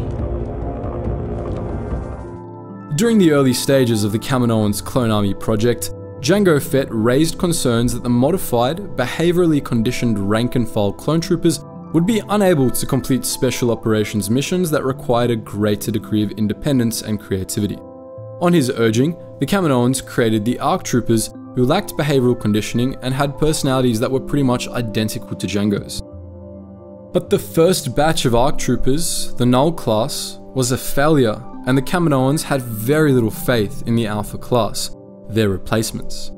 They allowed Jango to train his ARC troopers, but they nonetheless set out to create their own batch of commandos, which they hoped would be more reliable. These commandos were envisioned as striking a balance between the hyper-independent ARCs and the orders-driven regular troopers. They were allowed a greater degree of creativity and independent thought than the regs, but they were trained to be more loyal and committed to following orders than the ARCs. As with the Regs, they were indoctrinated with absolute loyalty to the Republic, which the Kaminoans hoped would make them more predictable and easier to control than the ARC troopers. Furthermore, much as they allowed Jango to train the ARC troopers personally, they allowed outsiders to handle the training of clone commandos as well. During the early days of the Clone Commando program, Jango Fett recruited 100 elite mercenaries to train the commandos. 75 of them were Mandalorians, while many of the remainder were Corellians, but all were the best in their field. Fett and the Kaminoans promised them all extraordinary rewards and a place in history, and in exchange, these trainers would not be allowed to leave Kamino until the secret army had been deployed. As befitting these harsh conditions, the recruiters became known as the Koivalda, a Mando'a word meaning those who no longer exist. After a while, most were believed dead by their families and friends. Each trainer was assigned a company of 104 clone commandos to train out of the 10,400 total clone commandos, and for the next 10 years, they each trained their batches in their own unique ways. Taking inspiration from the Kaminoan Iowa, which hunted in pods to bring down larger prey, the Kaminoans had each commando raised as part of a squad of 4. Commandos were trained to see their squad mates as their brothers and themselves as pieces of a whole person. Thus, commando squads became incredibly tight-knit. Under the guidance of the Koivalda, they also became extremely skilled. Their training was beyond brutal. Some commandos were killed during live fire training exercises, and all commandos were subjected to brutal torture to prepare them to resist interrogation. Clone commandos were not only experts in a plethora of combat techniques, but also in infiltration, assassination, demolition, emergency medical care, and much more. They were elite in the fullest sense of the word. Nonetheless, their skill sets weren't the same as those of ordinary troopers. They didn't perform well as part of a larger army nor on open battlefields. As commandos, they were trained to work independently, and they tended to disappoint when their commanders expected them to work the same way as the Regs. But they were highly effective when their skills were used properly. But the clone commandos weren't just incredibly skilled, they were well equipped as well. Unlike ARC troopers, who used slightly modified regular clone armor, clone commandos used advanced Catan class armor, which was a marked improvement over the standard kit. The black body glove over which the suit was assembled was tougher, and the armor itself was thicker, made of blast-resistant Duraplast, capable of shielding the wearer from extreme heats and cold, and it featured a multitude of sensors for optimal performance.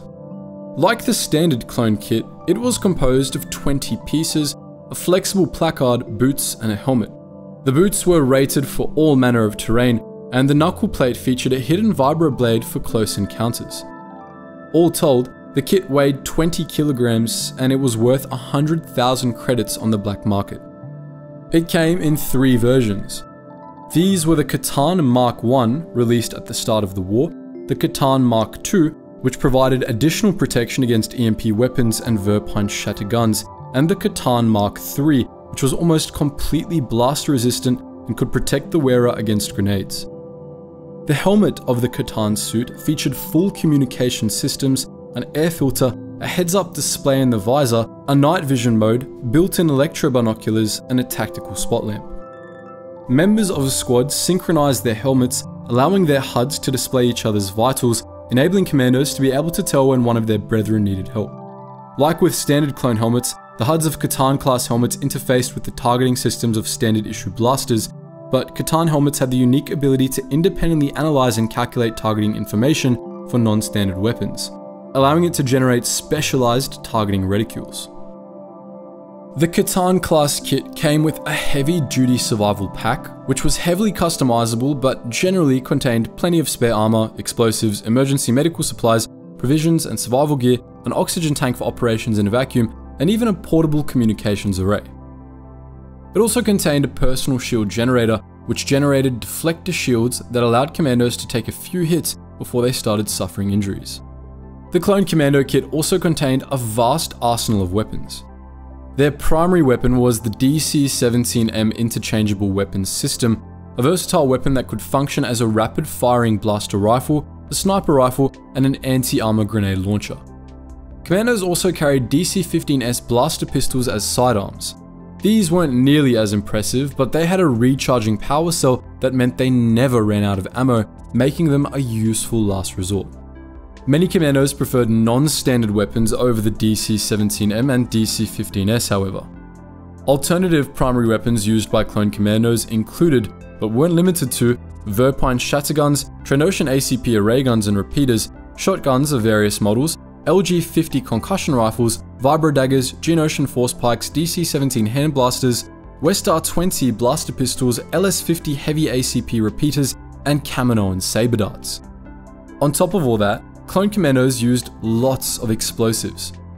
Grenades used by commandos included standard frag and EMP rounds, ion grenades, stun grenades, flashbangs, sonic detonators, and thermal detonators, while for high-yield explosives, commandos used standard det packs, bore bangs, AP micromines, and ribbon charges. All told, clone commandos were armed to the teeth at all times. As with the ARC troopers, clone commandos' experiences during training not only shaped their performance, but their personalities as well. Each Koivaldar trainer had their own unique approach. Cal Scarada and Rav Bralor saw their trainees as their sons and treated them as such, encouraging them and making clear they cared about their commandos, though they still subjected them to harsh training. Some, most notably Wallon Val, were particularly brutal, with their aim being to make their commandos instinctual survivors. Many of Val's commandos hated him because of how brutal he was, but his training paid off. Commandos who trained under him had a much higher rate of survival than the others. Additionally, the Koivaldar instilled the clone commandos with a sense of culture and community, believing it important to give soldiers something bigger and more personal to be part of. As most of the Koivaldar were Mandalorian, this meant that most clone commandos were raised as Mandalorians, taught to speak Mando'a as a second language, and raised with Mandalorian values. A lot of regular clones disliked clone commandos for this, especially after the Mandalorian protectors joined the Separatists and started killing clones in large numbers. We tend to agree that the Mandabu commandos were cringe, at the very least, especially since indoctrination into a culture that glorified their trauma and slavery as badass warrior heroics was the last thing any clone needed, but oh well. Not all commandos were Mandabus, of course. Those trained under the Corellian trainers adopted Corellian cultural traits instead, for example. But regardless, clone commandos were a breed apart, both from the Regs and the Arcs. Commanders tended to see the Arcs a bit like the Kaminoans did, as unstable and overrated, while they looked down on regular clones for not being as tough or independent. These animosities were mutual, and they weren't helped by the fact that the Commandos were the Kaminoans' clear favourites. Like ARC troopers, clone commandos weren't part of the regular Grand Army of the Republic. Instead, they composed the bulk of the Republic Special Operations Brigade, which had its own commando structure. The basic unit was a squad of 4 commandos, including and led by a sergeant. 5 squads made up a troop, which was typically commanded by a Jedi commander, and 5 troops made a company, which was typically led by a designated commando commander. 5 companies made a commando group, which was placed under the leadership of a Jedi general. There were 10 commando groups in the Spec Ops Brigade, which was commanded by Jedi General Ali Gunzay. If you were paying special attention just now, you might notice that that would only be 5,000 commandos, just half of the original number of clone commandos. That would be because half of all clone commandos died in the first Battle of Geonosis, for reasons we'll discuss in a bit. For now though, let's talk about all the known squads and the commandos that comprise them. There are a bunch that were wiped out or nearly wiped out, many of them on Geonosis, and were subsequently dissolved, with their surviving members reassigned to new squads. Some squads, as we'll discuss later, were entirely composed of sole survivors. These were known as mongrel squads by other commandos, as they tended to lack the same level of brotherly connection ordinary commando squads had. Nearly 2 entire squads were wiped out in one early mission to Ord Mantell, with only one commando, RC-1013, surviving. RC-1013, or Sarge, was later assigned to be the leader of Iowa Squad. The rest of this squad consisted of RC-2088, or Zag, and the commandos Taito and Dikut. That last commando's nickname is Mandawa for dumbass, by the way, and we'd absolutely love to know the story of how he earned that nickname. Anyway, Iowa Squad seemingly had much better luck than Sarge's original squad, and it held together to the end of the Clone Wars when it fought under General Travis in the Battle of Garki, following which the members of Iowa Squad killed Travis in compliance with Order 66. Of the squads that were nearly wiped out on Geonosis, 1, the original squad led by RC-1309, or Niner, suffered a fatality before the war even began. Commando RC-8028, or 28, was killed in an explosives accident during training on Kamino. The rest of his squad consisted of RC-1304, or 04, and 2 other commandos nicknamed Sev and DD, one of whom was 28's replacement. All of these commandos, except Niner, were killed on the first day of the Clone Wars. Niner wasn't the only clone commando to be the sole survivor from his original squad. RC-3222, or Aiton, was originally a member of Prudai's squad, but he also lost all his brothers on Geonosis. The next squad he was assigned to was wiped out as well, leaving him as the sole survivor of 2 squads in a row. Terok's squad and Theta squad were both also all but wiped out on Geonosis, leaving behind only RC-8015, or Phi, and RC-1136, or Darman. 3 months into the war, Niner, Aiton, Phi, and Darman were all grouped together under the banner of Omega Squad. You might remember these guys being the main characters of the Republic Commando novels. Known for their spooky black Night Ops armor and their unusual set of skills, the commandos of Omega Squad had plenty of adventures during the Clone Wars. They were responsible for infiltration missions on Kalura, Fest, Olanet, and Gaftakar, counter-terrorism operations on Coruscant and elsewhere, and one member of the squad, Darman, was responsible for getting a Jedi Padawan pregnant. During the war, Phi suffered a severe brain injury that left him disabled for the rest of his life, and he was replaced in Omega Squad by RC-5108/8843, or Core. Core was an interesting character in his own right. He was originally a regular clone and lost both his forearms to an explosive, forcing him to get droid arms as prosthetics, which he liked to use to sharpen knives. Omega Squad was part of Arca Company within 05 Commando Battalion. Other squads in Arca Company included Veshok Squad and the infamous Delta Squad, the members of which were widely considered the best clone commandos in the whole army. Delta Squad was composed of RC-1138, or Boss, RC-1140, or Fixer, RC-1207, or Sev, and RC-1262, or Scorch. None of these men need an introduction, being the main characters of Star Wars Republic Commando. Delta Squad was one of the few squads not to lose a single member on Geonosis, and indeed, they didn't lose anyone until the last days of the war, when Sev went MIA on Kashyyyk. Some of the other squads that weren't so lucky included Iowa 3 Squad, not to be confused with the ordinary Iowa Squad, which lost everyone except the Commando Jez on Geonosis. The same was true for Bravo Squad, which lost everyone except for the Commando Ram, and Gamma Squad, which lost everyone except the Commando Stoker. Gamma Squad was rebuilt with new members, but the fates of the others are unknown. There was also Foxtrot Group, a larger unit led by Clone Commando Captain RC-5576-39, also known as Gregor, which was almost completely destroyed in the Battle of Sarish. Some of the more obscure Commando squads included Kilo Squad, one of the first deployed, of which next to nothing is known. Nast, Vevut, and Aura squads, which were composed almost entirely of Rav Bradlaw's trainees, and Orek, Aquila, Yayax, and Manka squads, all of which were only mentioned in passing. There was also Ion Team, which participated in the Battle of Mokana at the end of the war, and was only really notable for refusing to execute Order 66, saving the lives of Jedi Generals Rowan Shrine, Bolch Attack, and Padawan Oli Starstone. There were also a few Clone Commando squads with rather unique circumstances and specialities. One was the High Orbit Precision Entry Unit, or HOPE Squad, which specialized in deploying onto planets via orbital drop pods, ODST style. There was also Tark Squad, which was notable for not being composed of Jango Fett clones at all. How the hell this unit came to be is unknown, but it consisted of Thrissian mercenaries trained by Sarius Torn, a member of the Thrissian Sun Guard. Tark's squad participated in the Battle of Sky alongside Anakin Skywalker and Obi-Wan Kenobi. Lastly, canon had introduced us to the Bad Batch, a member of mutated clone commandos with their own unique skills and personalities. We've talked extensively about them in the past, so we won't reiterate here. Clone Commandos saw action all throughout the Clone Wars, and we've discussed many of these missions already.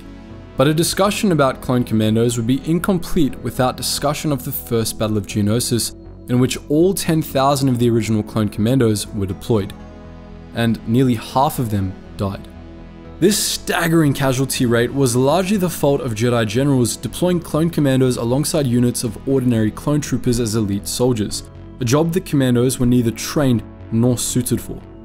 Some were used as actual commandos, like Delta Squad, but many were not, and many died for it. After this disaster, the Jedi eventually figured out how to command units of clone commandos, though many commandos never forgave the Jedi for Geonosis all the same. Throughout the Clone Wars, commandos played an essential role on innumerable battlefronts, altering the tides of the entire war with sabotage operations and counter-terrorism ops on Coruscant. Over the course of the conflict, some commandos, notably those of Omega Squad, began to question the war and their place in it. Dislike for the Jedi blossomed into distrust of the Republic, and some commandos even deserted the GAR, with some faking their deaths to do so. Nonetheless, most commandos remained loyal soldiers of the Republic. At the end of the Clone Wars, some commandos participated in the execution of Order 66, while others refused to carry out the order. Some commandos, such as the members of Delta Squad, went on to serve the Empire, some as stormtrooper trainers and others just as commandos. Under the Empire, the remaining clone commandos were rolled into the 501st Legion and almost exclusively deployed to hunt surviving Jedi, dissidents, and Jedi sympathizers alongside Lord Vader. However, many commandos refused to serve the Empire and deserted after the end of the war, including members of Omega Squad. Ever since the 2003 Clone Wars micro-series, ARC Troopers have gripped the imaginations of Clone Wars fans.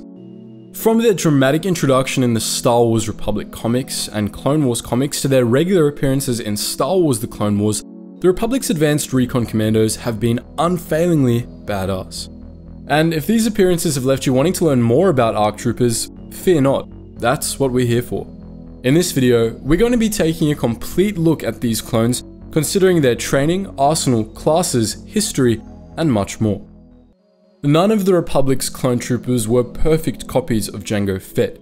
Their age was accelerated so that they would reach maturity in 10 years. Fett's allergies and similar defects were eliminated, and as a whole, the clones were made tougher, more intelligent, and more aggressive.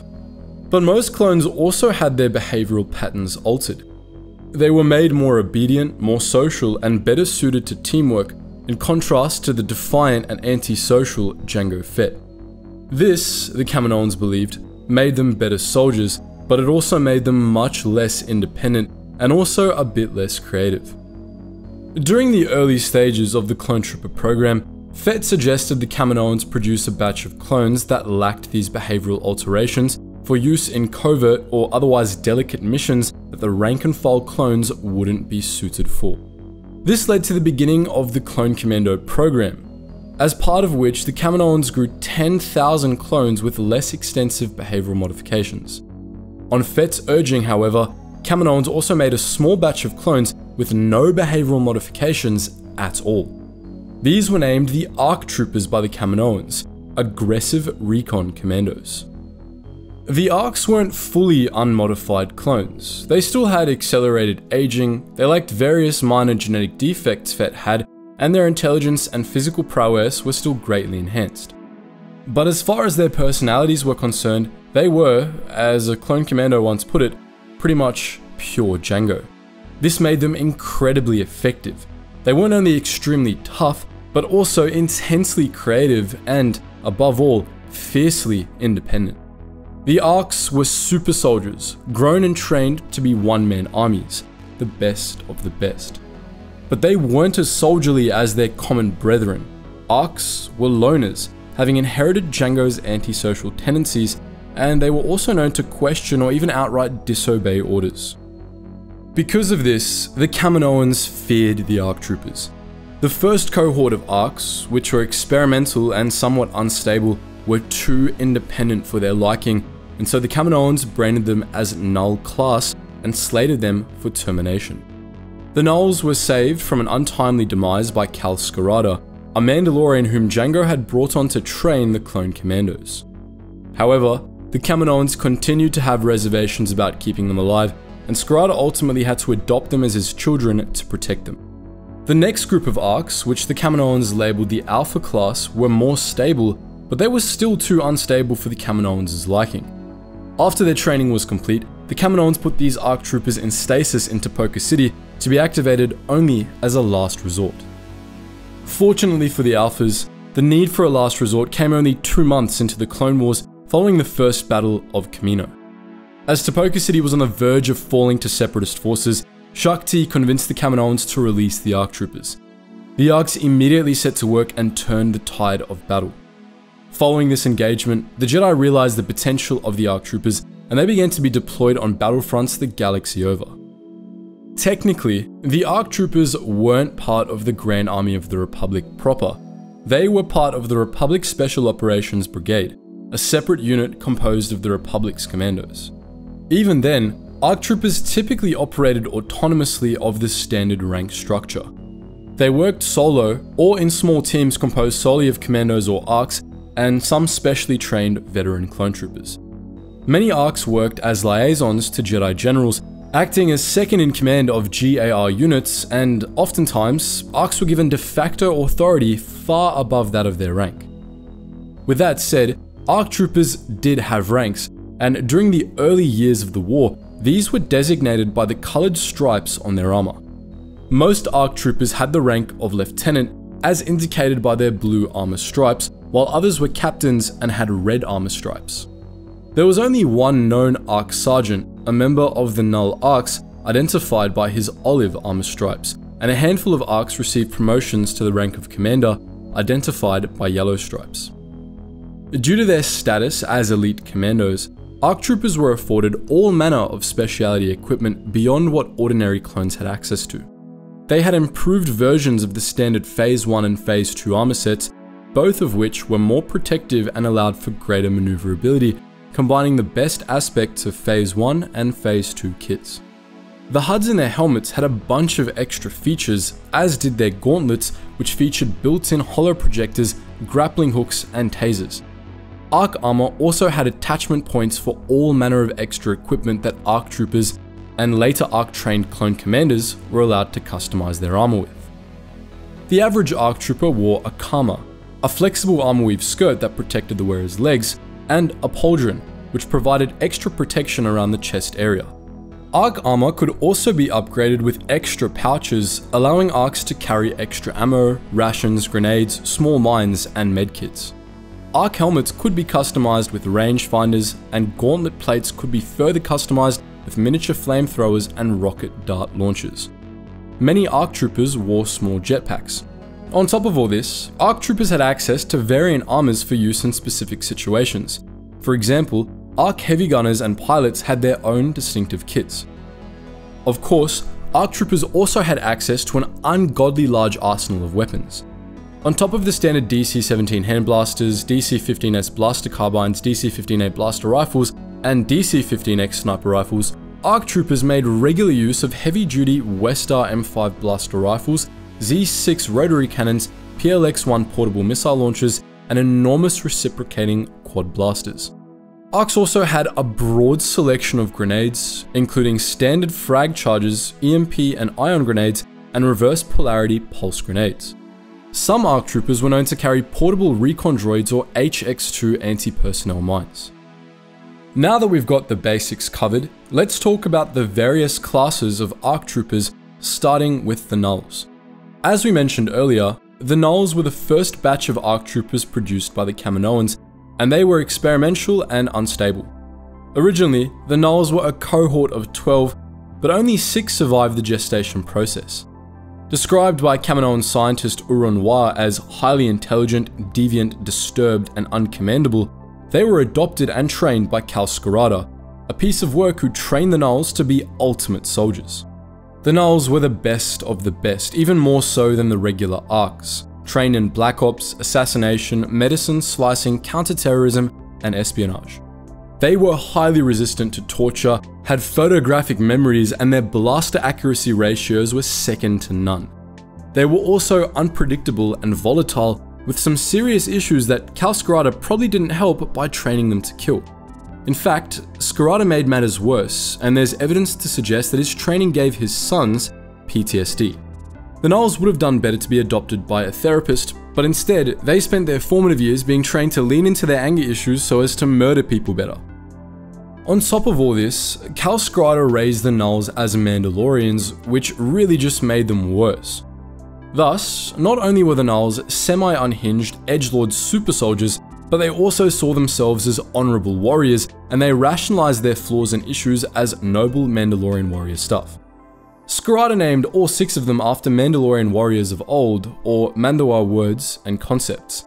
Thus, Null 5 became Prudai, Mando'ar for Shadow, Null 6 became Comrock, Mando'ar for Gauntlet, Null 7 became Miriel, named after Super Commando Jasta Miriel, Null 10 became Jang, named after a Mandalorian mercenary from the time of the New Sith Wars, Null 11 became Ordo, named after Canderous Ordo, and Null 12 became Arden, Mando'ar for Rage, named in honor of the anger issues none of the Nulls ever got treatment for. Each of the Nulls had their own personalities and special set of skills. All were lieutenants, except Ordo, who was a captain, and Arden, who was a sergeant. Prudai specialized in stealth and sabotage, especially in droid factories, and he was noted by his fellow clones for being a cynic and a wise-ass. Comrock specialized in intelligence gathering and torture, and he was quiet and extremely detail-oriented, which made him good at sniffing out lies. Miriel was considered carefree, charming, and sociable, a frequent haver of one-night stands and a known daredevil, skilled in counter-terrorism and genetics. He was also a lunatic, known for using a Nerf prod to torture Kaminoan scientist Ko Sai into hanging herself after kidnapping her to get her to help him undo the clone's accelerated aging. Jang was an assassin and expert sniper, slicer, and tracker. He was also a lunatic in good company. After the death of Ko Sai, Jang made a set of gloves out of her skin. Ordo was the leader of the Nulls. He was loyal and outspoken, the most serious of the Nulls, and he really hated the Jedi. Arden, last but not least, was jovial but quick to anger. He was sharply critical of Palpatine and the Republic, but for all the wrong reasons, namely because they weren't brutal enough to the Separatists. The Nulls were pretty much just Cal Skirata's private army, and their work happened in the background of the Clone Wars. After the Clone Wars ended, they lived with Skirata on his farm on Mandalore, taking on his clan name as their own. As you can probably tell, we have our own thoughts and opinions about how these clones were raised, but we'll spare you the details for now, and you can let us know what you think in the comments section below. For now, we'll move on to the Alpha Arcs, who weren't nearly as unhinged. The Kaminoans put out 100 Alpha class ARC troopers, all of them exact psychological duplicates of Jango Fett. They were much more stable than their Null class predecessors, and they were all trained personally by Jango Fett himself. While many of them had a liking for Mandalorian culture, or at least its trappings, most of them weren't the Mandaboos the Nulls were, and by and large, they were much less in need of intensive therapy, with one notable exception. With that said, they still had a tendency toward callousness, antisocial behavior, and stubborn defiance, much like Fett himself. The Alpha Arcs tended to be darker than their ordinary brethren, but they still got on decently well with the Jedi, and unlike the Nulls, they could actually function within a broader military framework. They were still one-man armies with that said, and their training was still second to none. While the Nulls had a real hate burner for any sort of orders that came from anyone who wasn't Cal Skirata, Jango raised the Alpha Arcs to follow their orders, except when those orders were dumb, in which case the Arcs wouldn't hesitate to correct their superiors and propose a better plan. Unbeknownst to the Kaminoans, Jango also trained the Arcs with special contingency orders to follow in case Topoka City was on the verge of falling, per which the Arcs would destroy the entire city to prevent the capture of young clones. In the words of Alpha 17, they grow up loyal to the Republic, or they don't grow up at all. During the Clone Wars, after their initial deployment in the First Battle of Kamino, the Alpha Arcs filled a variety of roles. Some worked solo or in small groups as commandos or infiltrators. Some, like Captain Fordo and the Munilants 10, formed their own elite units, and some, like Alpha 17, acted as clone liaisons to Jedi generals.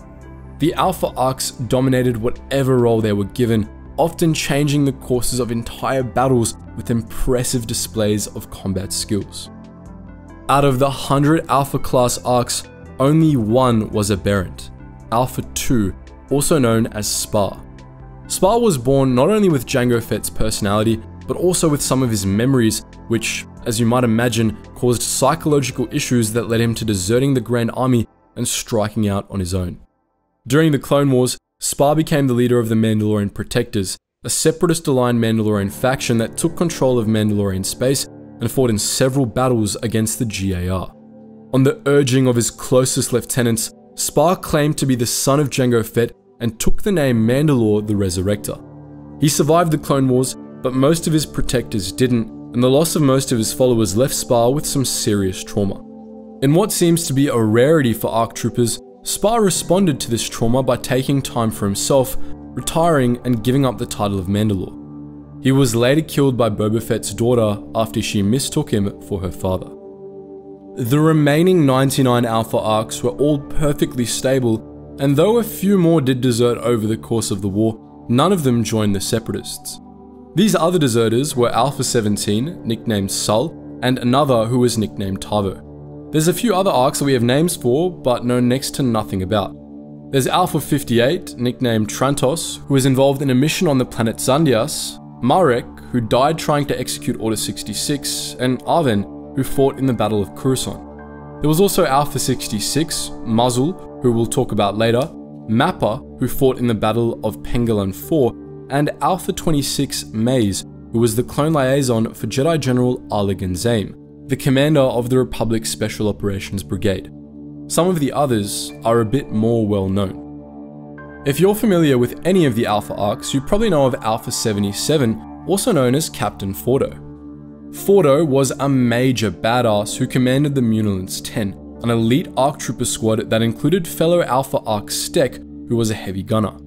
Fordo fought in the Battle of Munilinst, the Battle of Hypori, and the Battle of Coruscant, and he displayed unbelievable skill time and time again. He was stoic and humble, known for refusing a commendation for his role in the Battle of Munilinst and insisting that it be given to a fallen member of his squad instead.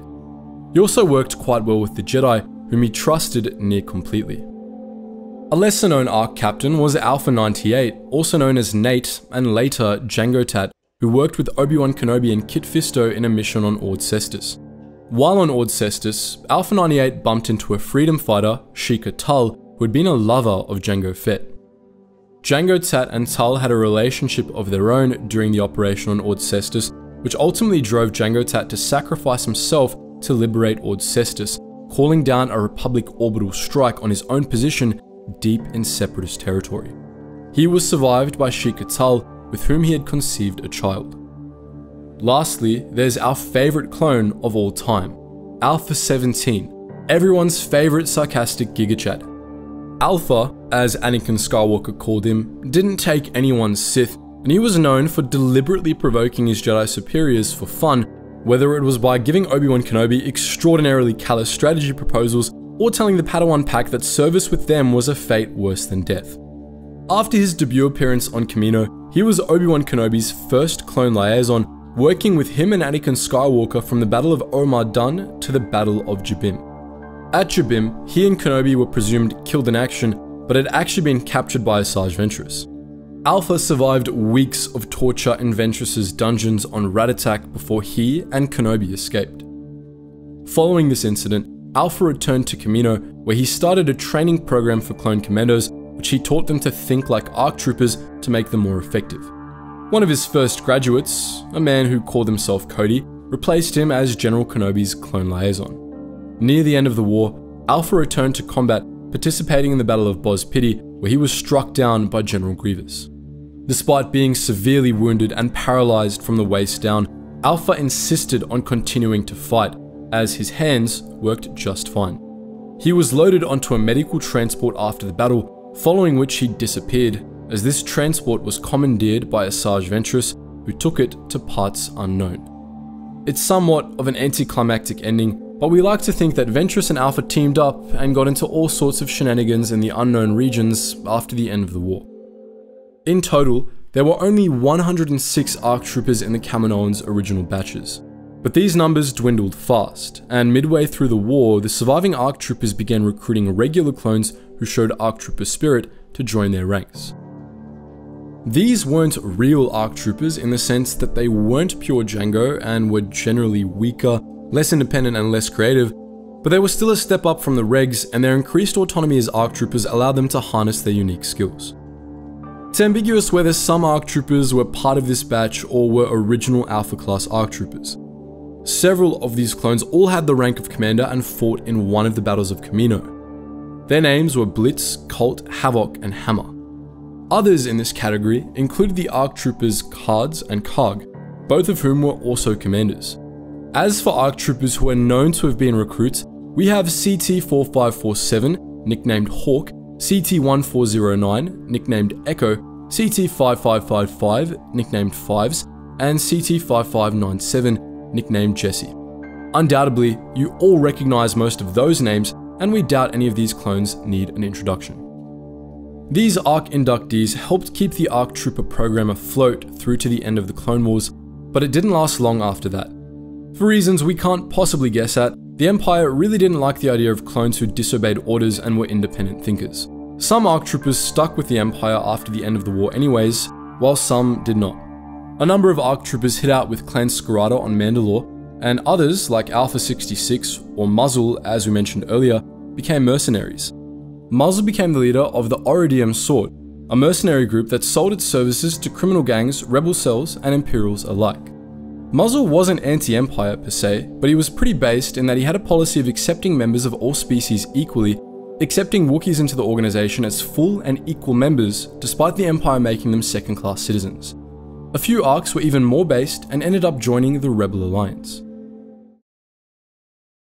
It goes without saying that war is bloody, and this was just as true in the Star Wars universe as in reality.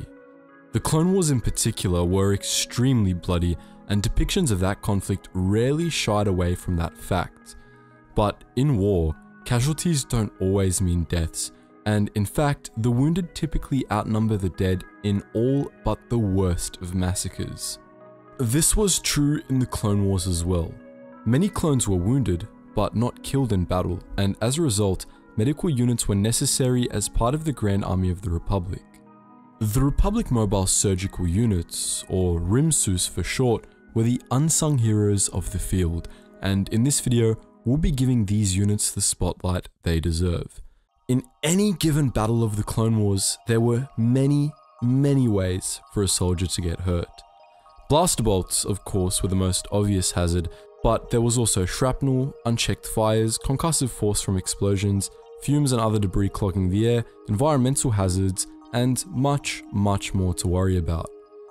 The Republic's clone troopers wore armor primarily to mitigate these secondary concerns so clones could focus on the blaster bolts, but that armor wasn't perfect, and there were still plenty of ways for clones to get wounded. A lot of the time, these hazards proved deadly, as you'd expect, but it's when they didn't that things got messy. The human body is quite complicated, and the extent and severity of a wound can be difficult to determine even when a person isn't covered in body armor, which can hide the extent of injuries. It was often very hard to tell whether wounded clones were about to die or were capable of pulling through, especially those that had gotten hit by blaster bolts. We're going to dwell on that example for a bit here, because getting shot by a blaster really was a messy ordeal, and understanding that is a big part of understanding what the RIMSUS had to deal with on a daily basis. Blasters worked a lot differently than firearms work in our world, and they were more complicated than simple laser weaponry as well.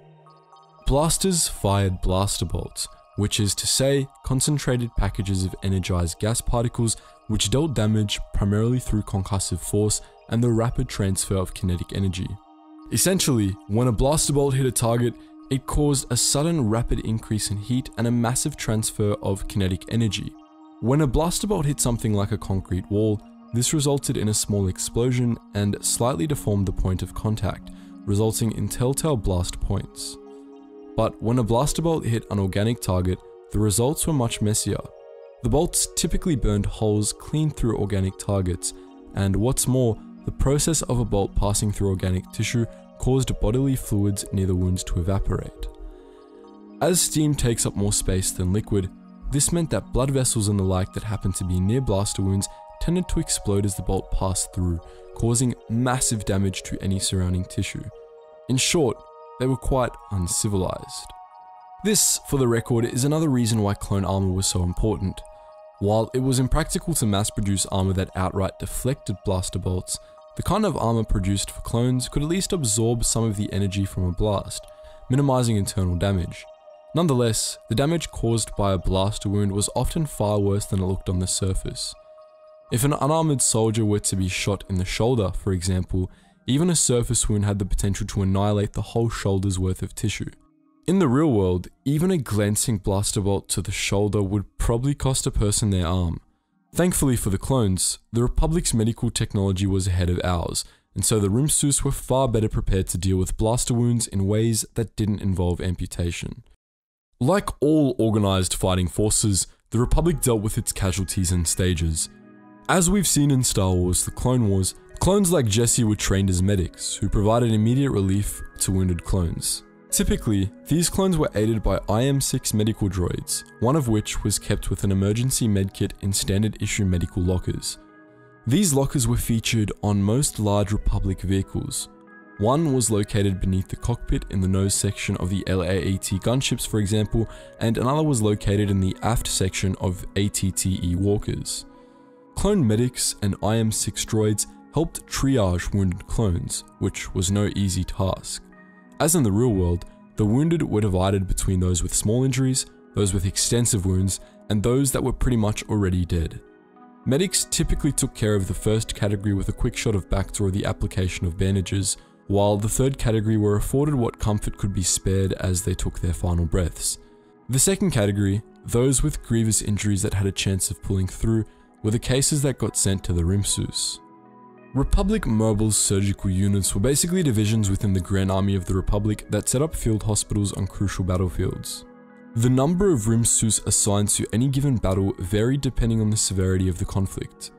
On Drongar, the site of one of the bloodiest battles of the Clone Wars, there were a grand total of 15 Rimsus set up, and even then, they had more wounded on their hands than they were equipped to deal with. Rimsus were manned by a mix of clone medics and soldiers, medical droids, and conscripted personnel, which included trained surgeons and nurses. Their job, of course, was to save as many clone lives as possible, and to make the clones whose lives they couldn't save a bit more comfortable as they died. Rimsus were typically hectic, as incoming cases could go from bad to worse quite quickly, and there were always more coming in. If you've seen MASH, it was basically a lot like that. In theory, Rimsus were capable of treating all but the most serious of injuries, but frequent supply shortages and the chaos of war meant that this wasn't always the case. For example, one of the most common dangers wounded clones faced was sepsis, which is a real-world side effect of infection in the body which has an extreme reaction to bacteria or certain chemicals, causing swelling and, in many cases, cascade organ failure. Due to how utterly blaster bolts ravaged tissue, sepsis was a danger for a great many wounded clones. Now, Rimsus were equipped with anti-sepsis fields, energy umbrellas that effectively solved the problem by killing bacteria and neutralizing chemical agents, which meant that, in theory, sepsis shouldn't have been a problem in field hospitals. However, shortages of supplies and staff meant that there sometimes weren't enough fields, and doctors weren't always able to catch clones that needed them, meaning that sepsis deaths did indeed occur, and Rimsus staff had to work doubly hard to prevent them.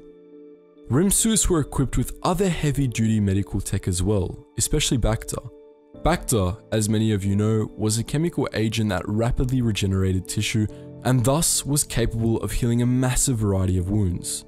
Bacta patches were often applied to wounded clones as a means of stabilizing them, and Bacta tanks were frequently used for serious cases, though shortages often meant that serious cases had to be stabilized the good old-fashioned way. For the most extreme cases, Rimsus were even equipped with medical issue cloning tanks, which could generate organs for transplanting, But not every medical issue can be solved with technology. You can't just take a wounded clone, chuck him in a Bacta tank and hope he comes out okay. Wounds needed to be treated in detail first, and that's where the surgical side of Republic Mobile Surgical Units came in. The most crucial part of these units were the surgeons, doctors recruited from across the Republic to serve on the front lines. These beings stabilized serious injuries and patched up clones enough for the Bacta tanks to finish the job, and were thus essential in ensuring the survival of a good many clones. One of the most important assets for a Rimsu to have was a Jedi healer. These weren't guaranteed to every unit, as Palpatine wanted Jedi on the front lines instead of doing their jobs. But no amount of Sith plotting could change the fact that the Jedi were natural healers, and as a result, many of them served with the Rimsus, proving essential in saving countless lives. A number of Jedi that were particularly skilled in healing practically worked full-time with the Rimsus, including Barriss Offee, who spent months with Rimsu 7 on Dronga. In fact, it's quite possible that the carnage Offee witnessed with the Rimsus on Dronga inspired her radicalization and fall to the dark side. There were many units in the Grand Army of the Republic that could be considered elite, ranging from the 501st Legion to the 41st Elite Corps to the Munilant 10. The largest such unit, as far as we know, was the Galactic Marines. Known mostly from their appearance in Megiddo and Revenge of the Sith, the Galactic Marines were Ki-Adi-Mundi's personal favourite unit of clone troopers, and was considered one of the most effective in the entire Republic. Despite this, however, very little is seen of the Galactic Marines, be it in canon or legends. In this video, we'll be exploring why. When the Grand Army of the Republic was deployed at the start of the Clone Wars, the Galactic Marines didn't actually exist. Instead, the men who would become the first Galactic Marines were members of the 21st Nova Corps, a unit in the 4th Sector Army. The 21st Nova Corps, as far as we know, was trained no differently than the rest of the clone units were. However, through some combination of factors, the men of the unit were above average, something that eventually came to be recognized. The 21st Nova Corps was led by Clone Marshal Commander CC-1138, commonly known as Bakara. Bakara was a bit of a loner for a clone, but was an exceptionally effective commander. Alongside Commander Neo, Bakara developed military tactics that became commonplace in the use of UT-ATs and BARC speeders, and made the 21st Nova Corps into one of the Grand Army's most effective units, especially after he participated in commander retraining under Alpha 17. Bakara was known to unilaterally reassign clones that didn't meet his high standards, ensuring that the 21st Nova Corps was composed of only the best clones in the Republic. Their effectiveness was only augmented by Bakara's tactics, which were unwaveringly ruthless and aggressive. Bakara and the 21st Nova Corps served with a number of Jedi, but for most of the war they served under Ki-Adi-Mundi, a high-ranking member of the Jedi Council. Mundi and Bakara made an excellent team, and developed a mutual respect for each other despite numerous disagreements. Mundi was disturbed by Bakara's aggression and perfectionism, which he reported several times, but nonetheless appreciated his effectiveness in command of the Nova Corps. Several months into the war, as the Grand Army of the Republic began to diversify in order to create more specialized units, Mundi made the 21st Nova Corps into a separate unit that he and Bakara would lead, which came to be known as the Galactic Marines. The Galactic Marines were intended to serve as a rapid response siege unit designed for maximum versatility. They were trained for combat in all possible scenarios on the ground, underwater, or in space, including in inhospitable conditions. They were especially skillful in planetary assault and shipboarding roles, and were used to capture enemy vessels numerous times during the Clone Wars. The Galactic Marines had unique armor designed for use in a greater variety of environments, which most notably included mesh face masks that kept out snow, sand, or ash. After their creation, the Galactic Marines quickly gained a reputation as among the Republic's finest. In 22 BBY, the Galactic Marines are known to have fought on Renvar and Argonar, both of which were very inhospitable worlds, with the former being an ice planet and the latter being a desert. It's also possible, though unconfirmed, that the Galactic Marines fought in the battles of Liana and Hypori, as Ki-Adi-Mundi was present at both. If they did, however, then they suffered exceptionally high casualty rates both times. Ki-Adi-Mundi fought in the Battle of Geonosis, but it's unknown if the Galactic Marines were with him. While Mundi's clone liaison for the battle was Commander Jet, not Commander Bakara, it is possible that Jet's unit, which was comprised of specialized clone troopers, was actually part of the Galactic Marines.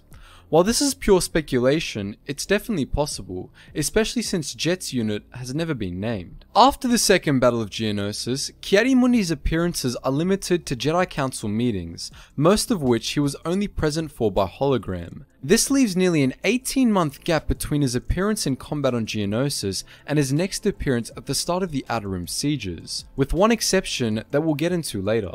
The Galactic Marines don't appear at all, save during our exception during the space of time. They're absent for even longer if our theory about Geonosis is discounted. The Galactic Marines finally make their reappearance at the start of the Outer Rim sieges, when, under Ki-Adi-Mundi, they fought in the Battle of Boz Pity. For the assault on Boz Pity, the Jedi Council sends its best and brightest Jedi and their clone units to attack a Confederate stronghold, which was believed to be hosting Count Dooku, General Grievous, and Asajj Ventress at the same time. The Republic passed the CIS blockade of Boz Pity in the Star Destroyer Intervention, which crash-landed on the planet. Mundi led the Galactic Marines away from the crash site and, in conjunction with many other elite units, was eventually able to capture the CIS military base on the planet.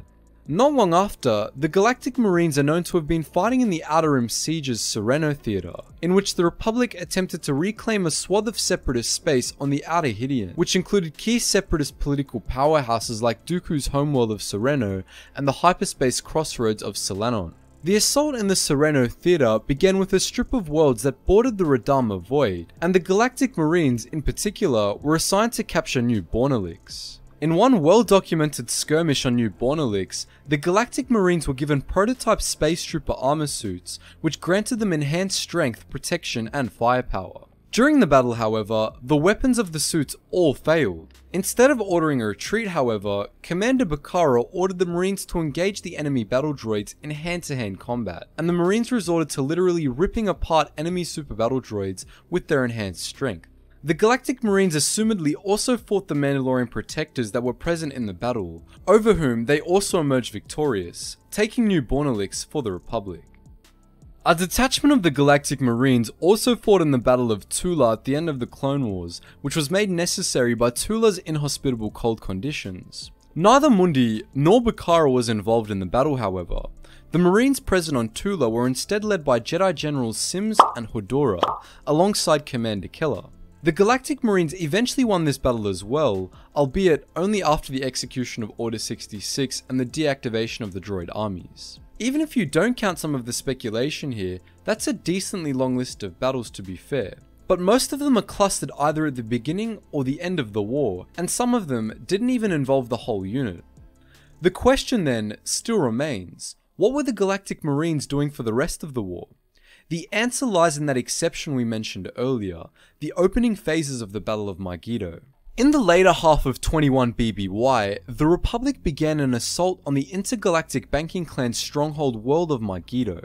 After the Battle of Munilinst, Megiddo had become the IGBC's primary military staging world, and on top of that, it was rich in rare energy crystals.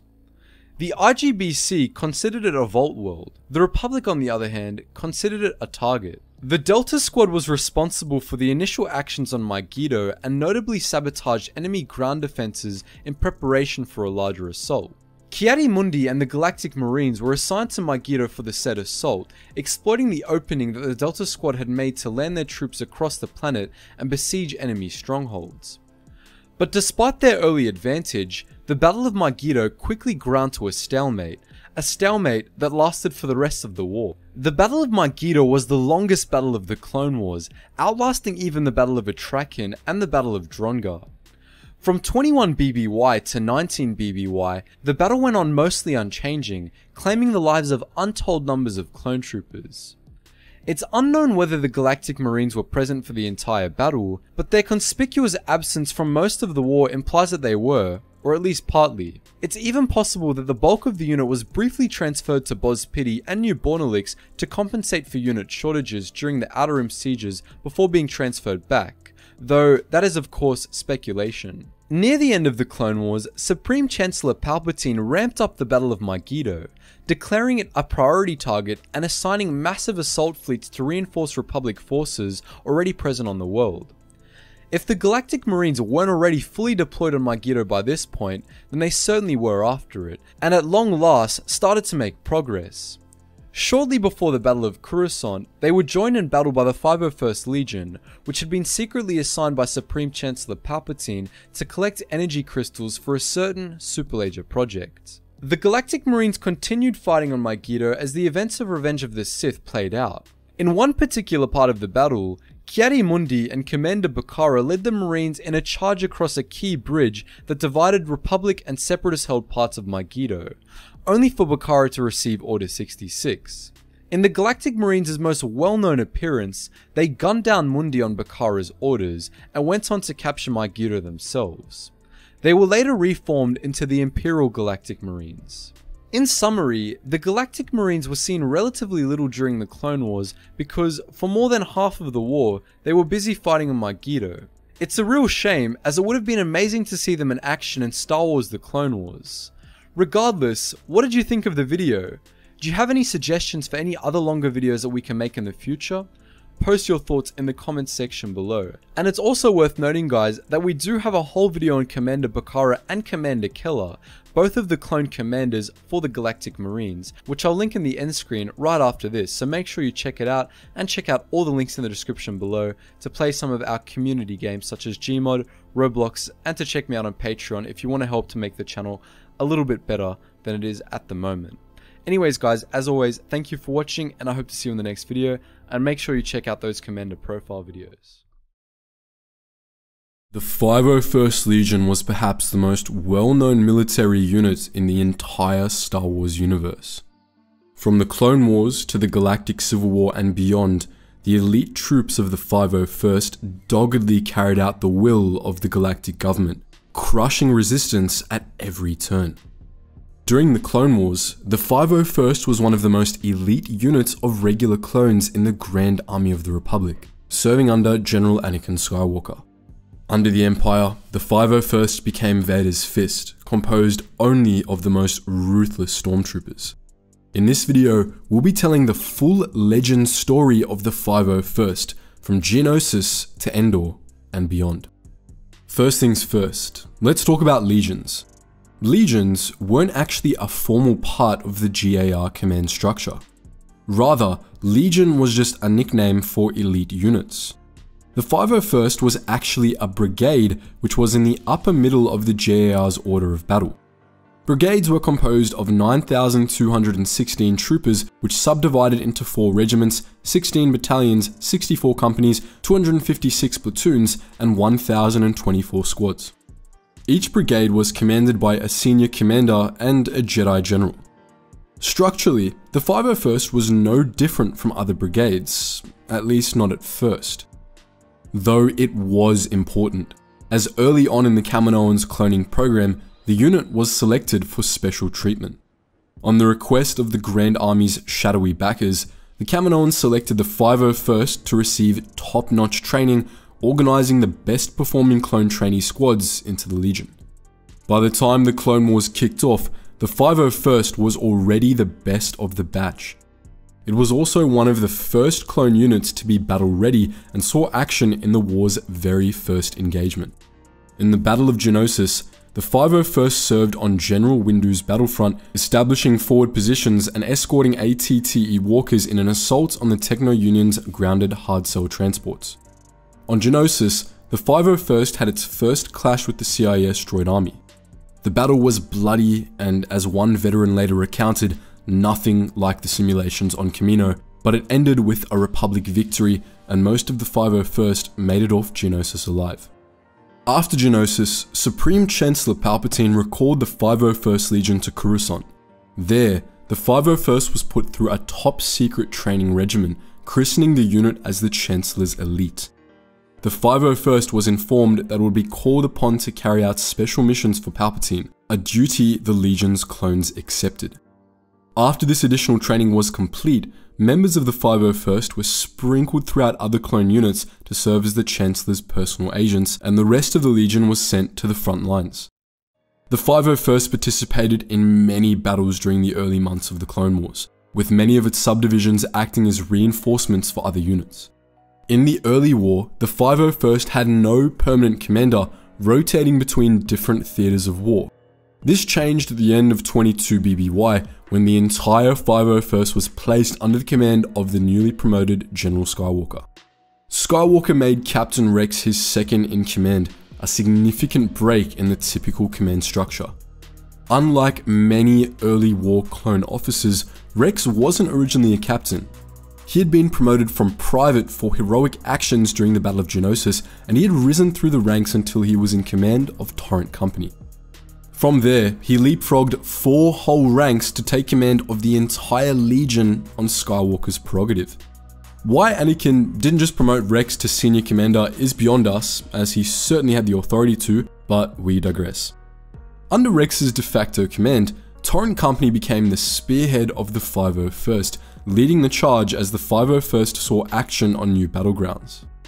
Late in 22 BBY, the Legion played a critical role in the Battle of Christosis, acting as the vanguard of the Republic force in the retaking of Chelidonia, the capital. During the battle, Ahsoka Tano was assigned as General Skywalker's new Padawan, integrating her into the 501st's command structure. Tano was instrumental in the eventual Republic victory on Christosis and was readily accepted by the clones of the 501st as their new Jedi commander. After Christosis, Skywalker, Tano, Rex, and Torrent Company transferred to Teth, where they launched an assault against a separatist-held monastery where Dooku's agents were holding Jabba the Hutt's son, Rotta, prisoner. While Skywalker and Tano rescued the Huttlet and headed to Tatooine, Torrent Company fought nearly to the last man while defending the monastery against a second wave of separatist forces. The timely arrival of reinforcements saved the Torrent Company from being wiped out entirely, but by the end of the battle, Rex was down to just 5 troopers.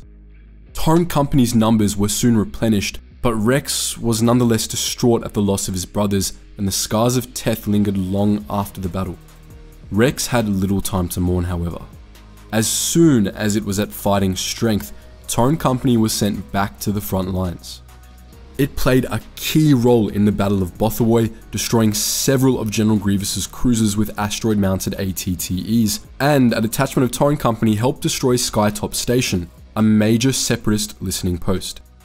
Rex and 6 troopers from Torrent Company also played a major role in the Battle of Janfathal, rescuing Republic operative Helena Davis, who had been captured by separatist rebels opposed to Janfathal's tyrannical pro-Republic government. Torrent Company and the rest of the 501st remained on the front lines well into 21 BBY.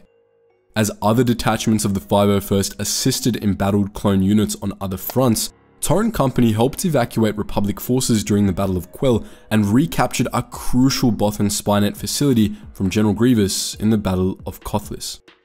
The Battle of Kothlis was one of the 501st's finest hours, but it also severely depleted Torrent Company once again, landing Rex and many other clones in bacta tanks. They recovered quickly enough to participate in the Battle of Ryloth, where Torrent Company mopped up separatist forces at the remote city of Resden. In case you couldn't tell, Torrent Company had a tendency to suffer extreme casualties. In the early war, when the 501st was typically split up and Torrent Company operated solo, Rex lost nearly all of his men on multiple occasions, so he was always looking to recruit new troopers from other units. Many of these new recruits didn't last, fueling Rex's enduring guilt. As a veteran of the 501st would later remark, the Legion truly saw the worst of the war. After Ryloth, the 501st Legion was deployed more frequently as a whole unit. The Legion kept suffering heavy casualties, losing many men in the First Battle of Felucia and the Battle of Malastare, but it no less remained integral to the Republic war effort. After Malastare, the 501st was one of several major clone units to participate in the Second Battle of Geonosis, following up on intel gathered by Captain Rex about new separatist droid factories. The 501st joined in the grueling first landing at Point Rain, and for once, it suffered fewer casualties than its accompanying units, allowing Skywalker and his men to lead the assault on the Geonosians' main factory. While Commander Tano and Barriss Offee sabotaged the factory from inside, the 501st provided a distraction at the factory gates. After the main factory was destroyed, the 501st took charge of mop-up duty, with detachments from the Legion putting down Geonosian holdouts across the planet. Throughout 21 BBY, the 501st fought in a number of other important battles. On Seleucami, it participated in an unsuccessful mission to capture General Grievous, who had been shot down following a pitched space battle. When the Republic learned of an impending separatist assault on Kamino, the 501st was recalled to defend the Grand Army's homeworld. The Legion fought ferociously against the separatist invaders and narrowly managed to stave them off, though yet again, this came at a high cost. Two troopers from the 501st, Fives and Echo, played an especially important role in the battle, for which they were made ARC troopers. As ARCs, Echo and Fives became independent, but they continued to work with the Legion on key missions. Late in 21 BBY, the Kamino and Armorsmiths unveiled brand new Phase 2 armor, which was quickly adopted across the GAR. Prior to the switch, many clones in the 501st painted their armor with blue stripes, but the adoption of Phase 2 made this color scheme the official signifier of the Legion. Not everyone in the 501st was happy with the change of gear though. Captain Rex had mixed feelings about it, so he ended up hybridizing his new kit with his old Phase 1 suit, welding parts of both sets together to create what was, in his opinion, the perfect suit of clone armor. The 501st's new gear first saw action in the Battle of Umbara, one of the bloodiest conflicts of the entire war. Early in the battle, General Skywalker was recalled to Coruscant and the 501st was placed under the temporary command of General Pong Krell. Krell drove the 501st into minefields and through narrow jungle passes, incurring heavy casualties at every turn. By this point, however, Rex had stocked the Legion with some of the most independent-minded clones in the Grand Army. They weren't as willing to take Krell's abuse as most clones would have been. At first, the 501st simply worked around Krell, finding creative solutions to the problems he landed the unit in. But as casualties mounted, some of Rex's men began openly defying orders.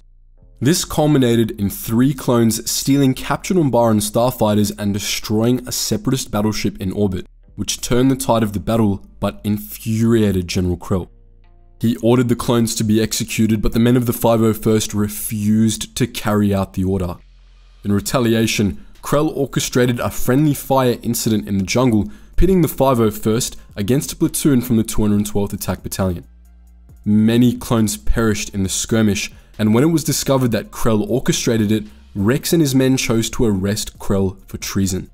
After a short battle, the traitorous Jedi General was subdued and executed. Around the same time, the 212th captured the Umbaran capital. The battle was won, but the 501st, as usual, had suffered enormously for the victory, and none of its men would readily forget the treachery of General Krell. In 20 BBY, Ahsoka Tano left the Jedi Order and was stripped of her rank in the GAR. Many in the 501st were saddened by her departure, but neither they nor General Skywalker had much time to mourn. The demands of the war brought the Legion to Ringo Vinda, where the 501st and other clone units fought a back-and-forth war against Admiral Trench's armies. The 501st came close to breaking the stalemate, but Republic forces lost their momentum after Tup, one of Rex's men, suddenly executed Jedi General Tiplar mid-battle. Tup's erratic behavior baffled the remaining Jedi Generals, and while Republic intelligence chalked it up to a Ringovindian parasite, it still cost the Republic the battle. The 501st returned to Coruscant and later participated in the Battle of Scipio, seizing the crucial banking clan world for the Republic. General Skywalker, Captain Rex, and the rest of the 501st continued to fight on the front lines for the rest of the war. In canon, they stuck together until the Battle of Coruscant, when Rex and the 332nd Battalion detached and fought in the Siege of Mandalore.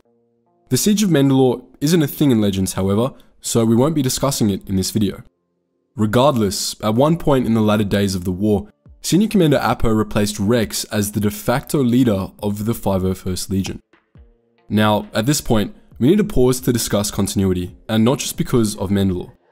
If you've played the original Battlefront 2, you know that it's time for us to discuss the Journal of the 501st, which told the story of the Legion's missions in the final days of the war. But there's one small problem with the journal of the 501st. It can't possibly be correct. All but one of the missions in the journal would have had to happen over the space of just 3 days, which means that either the timeline the journal presents is wrong or different detachments of the 501st carried out the missions, and thus the narrator's implication that he was present for all of them is wrong. We're going to go with the second assumption, mostly because the 501st veteran story is improbable in more ways than one continuity snarl. If we take his version of events literally, then this clone served on the front lines for 25 years straight, and he would have been 70 by the time of the last battle he claims to have served in. With that in mind, we're going to write him off and go with our different detachments theory for all Journal of the 501st material going forward. Hope that makes sense, and without further ado, let's get back into the story. In 19 BBY, the 501st Legion was one of many clone units assigned to the Outer Rim sieges. Detachments of the 501st fought all over the galaxy, in hotspots, and wherever else the Chancellor wanted them to. Very late in the war, one such detachment of the 501st was sent to Megiddo to fight alongside Ki-Adi-Mundi and the Galactic Marines. Officially, they were to help Mundi capture a key Mygeetan city, but they had actually been sent to further Project Hammertong, the Republic's secret superlaser project. On Megiddo, the 501st stole a special Mygeetan power crystal and destroyed all evidence of the theft, all without Mundi suspecting a thing. Not long afterwards, the main detachment of the Legion was stationed on Coruscant. When General Grievous attacked, 501st troopers helped the Coruscant Guard fight the droid invasion forces on the ground, while other members of the Legion were pressed into service as reserve fighter pilots. With their help, the Battle of Coruscant was eventually won, but the 501st had little time to celebrate. After the Confederacy's defeat on Coruscant, the Republic launched a massive counterattack, its armies and fleets bolstered by vast numbers of reinforcements that had been held in reserve at Coruscant. The 501st was divided up into smaller units and sent into the fray on several fronts. One detachment of the Legion was sent to Felucia, where it cleared a staging ground for the 327th Star Corps. Another was sent to Kashyyyk, where it punched a hole in the Separatist blockade and assisted in the early stages of the battle at Kachiro.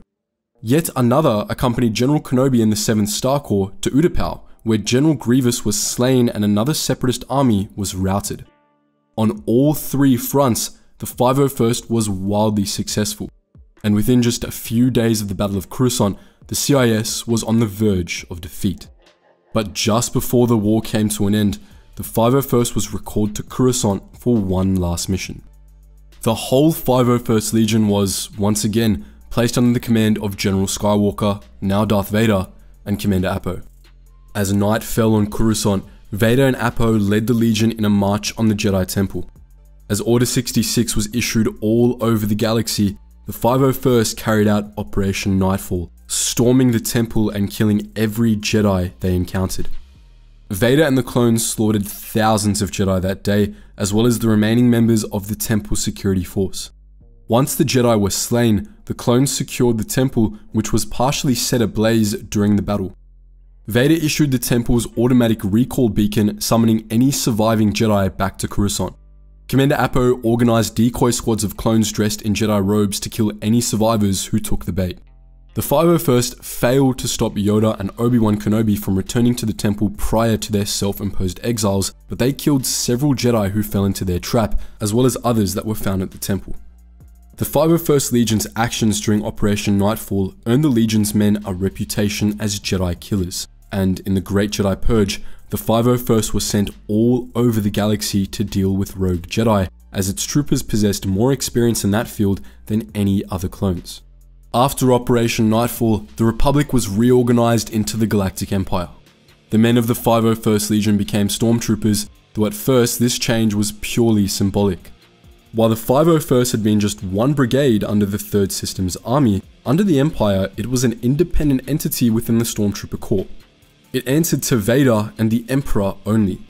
During the transition period, other parts of the Grand Army of the Republic were rolled into the 501st Legion, including the Republic Special Operations Brigade. All surviving clone commandos and ARC troopers were organized into the Imperial Commando Special Unit, which was attached to the 501st and followed the same command structure. During the reclamation of the Rim, the Empire's campaign against the Separatist holdouts, The 501st Legion was brought in to crush particularly tough separatist cells and rebels associated with Jedi survivors. On Kessel, Apo and the 501st helped Lord Vader slaughter a conclave of 8 Jedi survivors, while on New Plimto, Commander Vil of the Legion crushed a Jedi-led holdout in the Battle of Half-Axe Pass. On Mokana, Vader and the 501st tried to kill a few more Jedi survivors, only for the Jedi to escape. Vader, Apo and their troops pursued the Jedi to Kashyyyk, where a fierce battle against the Jedi survivors and their Wookiee allies ensued. The 501st ultimately won the battle, but Apo was killed in the fighting. He was replaced by Commander Voka, who didn't last long. He and many other 501st stormtroopers were murdered by traitorous commandos during a mission to the Otoa system. By the start of the Dark Times, the 501st Legion had gained a reputation for its brutality and efficiency, earning the nickname Vader's Fist. The men of the 501st gradually did away with their old Clone Wars era gear, abandoning their iconic blue color scheme in favor of bright white stormtrooper armor. One of their first missions after the armor upgrade was an assault on Naboo, which was threatening violent insurrection against the Empire. On Vader's orders, the 501st assassinated Queen Apelana and her guard, as well as several Jedi she had been sheltering, allowing the Empire to install a new puppet regime on the planet. While this incident set an example to many other would-be rebel worlds, the 501st was nonetheless called upon to put down similar insurrections many times during the reign of the Empire. Early rebel cells weren't the 501st's only enemies during the Dark Times either. Vader's Fist crushed a number of persistent separatist holdouts after the campaign against them officially ended, with the most notable being Ghaizor Delso's 12 BBY rebellion on Mustafar. Like many Dark Times era holdouts, Delso had found a warehouse of deactivated battle droids and switched them back on. His insurrection was different, however. He had found a whole factory and had managed to reactivate a fleet of warships to protect it. But the 501st punched through this blockade, and at length, Delso was killed and his factory destroyed. This was a close call for the Legion, as Delso was designing a new advanced battle droid line, which, luckily for the Empire, never saw the light of day. Shortly after that, the 501st crushed an even worse threat to Imperial supremacy, the Kaminoan Clone Rebellion. As the Stormtrooper Corps began making use of other cloning facilities, the Kaminoans felt threatened and they bred a second army of anti-troopers in secret. Once this was complete, Kamino tried to break away from the Empire and become its own galactic power. Naturally, the 501st Legion was sent in to end this threat, assisted by bounty hunter Boba Fett. The Kaminoans put up a fierce resistance, but not even they could walk off a Vader's fisting. The rogue Kaminoan clone masters were taken out and their operations were dismantled. In the years that followed, the Stormtrooper Corps all but abandoned Kamino, opting to recruit natural-born humans or buy clones from other clone masters instead. The 501st remained mostly pure, but the rest of the Stormtrooper Corps rapidly diversified. As the Dark Times went on, the 501st remained the most feared Legion in the Stormtrooper Corps, but a full decade of little resistance to the Empire caused the Legion and the rest of the Imperial military to atrophy. They became complacent, and as often happens, their complacency ultimately bit them in the ass. The first signs of this came in 2 BBY when the 501st had a hard time putting down a prisoner riot during a rotation aboard the Death Star. Things would only get worse for the 501st, if better for the rest of the galaxy. Later that year, the Alliance to Restore the Republic rose up against the Empire. The Empire didn't take the rebellion seriously at first, but as the Alliance grew bolder and gained ground, the Imperials realized that it posed a serious threat. More than once, the 501st Legion was called in to put down rebel cells, and even they had a tough time with it. Before long, a full-scale civil war erupted. 2 years into the Galactic Civil War, the rebels captured the schematics of the recently completed Death Star, and Vader and the 501st Legion were called in to recapture the plans. The hunt first led the Legion to Polis Massa, where they fought a grueling battle against the rebels, only to find that the plans were on the other side of the galaxy. The Legion rejoined Vader aboard the Star Destroyer Devastator and pursued a team of rebel operatives to Toprawa, where the Death Star plans were transmitted to the Tantive 4, a consular ship belonging to Princess Leia of Alderaan. The Devastator pursued the Tensai 4 from Toparawa to Tatooine, where the 501st Legion captured the ship after a brief but heated firefight. Of course, as we all know, the Death Star planes escaped the Tensai 4 aboard a pair of droids, and the rebels ended up destroying the Death Star in the Battle of Yavin. 2/3 of the 501st Legion perished aboard the Death Star when it blew up, and the survivors were scattered. Shocked and outraged that the rebels were evil enough to destroy their giant genocide ball, the remainder of the 501st regrouped with Imperial Navy units in the Yavin system, which had formed a blockade of the Forest Moon. This blockade remained in place for 6 months, destroying numerous rebel warships that attempted to escape. 6 months after the Battle of Yavin, Darth Vader took command of the blockade from the bridge of his new flagship, the Star Dreadnought Executor. Once the Executor arrived in the Yavin system, Imperial forces began a ground assault on the Alliance's secret headquarters. The 501st Legion led the assault on the Massassi base, slaughtering any rebel soldiers that got in their way, assassinating several members of the Alliance leadership and capturing General Dodona. However, only a small portion of Alliance leadership had been present on Yavin to begin with. The vast majority of the rebel fleet and all of its commanding officers were scattered throughout the galaxy, as was the political leadership of the Alliance, and the rebel leaders that escaped Yavin regrouped with them in short order. Together with Death Squadron, a fleet group led by the Executor, the 501st Legion spent the next 3 years hunting the rebels, especially Princess Leia and the Alliance's newest hero, Luke Skywalker. In 3 ABY, after many unsuccessful attempts at capturing key rebel leaders, the rebels' new base was discovered on Hoth. Darth Vader ordered it to be destroyed from orbit, but Death Squadron emerged from hyperspace too close to Hoth. The rebels activated Echo Base's shields before the Executor could bomb it to hell, necessitating a ground assault. Together with Blizzard Force, the 501st Legion deployed on Hoth and stormed Echo Base, which was ultimately captured and destroyed. Roughly half of the Echo Base garrison escaped Hoth, including numerous important leaders, but the Battle of Hoth was nonetheless a decisive victory for the Empire. Veterans of the 501st would consider the battle to be the Legion's finest hour. After Hoth, the Rebel Alliance seemed to be on the verge of defeat. What was left of the Alliance regrouped with the Rebel fleet and fled known space, giving the Imperials a false sense of security. However, Lord Vader and Emperor Palpatine knew full well that the rebels were still out there and growing stronger by the day. Hoping to eliminate the Alliance once and for all, the Emperor planned a trap in the Endor system, where a second Death Star was under construction. In the Battle of Endor, the entire rebel fleet was lured into attacking the second Death Star, which the Emperor was known to be aboard. The rebels planned to send a strike force to the forest moon of Endor, where the external shield generator that protected the Death Star was stationed. The rebel fleet was to jump in just as the shield was destroyed, allowing them to take out the Death Star and Emperor in one swift move. Of course, this is exactly what Palpatine had expected them to do. Death Squadron and hundreds of other Imperial warships were waiting for them, while the 501st Legion, Tempest Force, and other elite Stormtrooper units were waiting on the moon itself. The 501st prevented the Rebel ground team from destroying the bunker, and when the Rebel fleet arrived, it found itself under fire from a fully operational Death Star. Before the fleet could escape, more Star Destroyers arrived to close the trap, but the Emperor's plan went sideways. On the Forest Moon, the rebels allied with the indigenous Ewoks, who massacred Tempest Force and the 501st, allowing the rebels to destroy the shield generator. With the shield down, the Death Star was swiftly destroyed. Vader, the Emperor, and 2 Grand Admirals were killed, and dozens of ships, including the Executor, were blown to smithereens.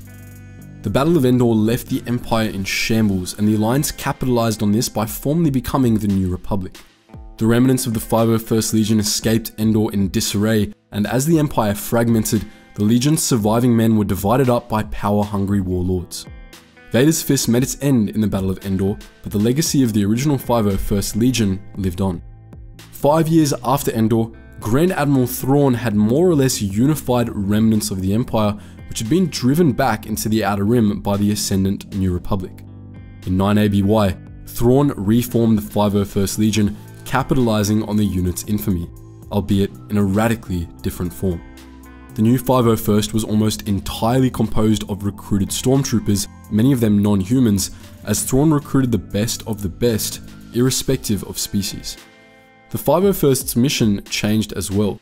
It was assigned to defend the Empire of the Hand, an imperial vassal formed by Thrawn out in the remote reaches of the unknown regions. The reformed 501st Legion essentially sat out the rest of the Galactic Civil War. After Thrawn's death, the Empire of the Hand remained a secret known only to a few in the Empire, as did the 501st.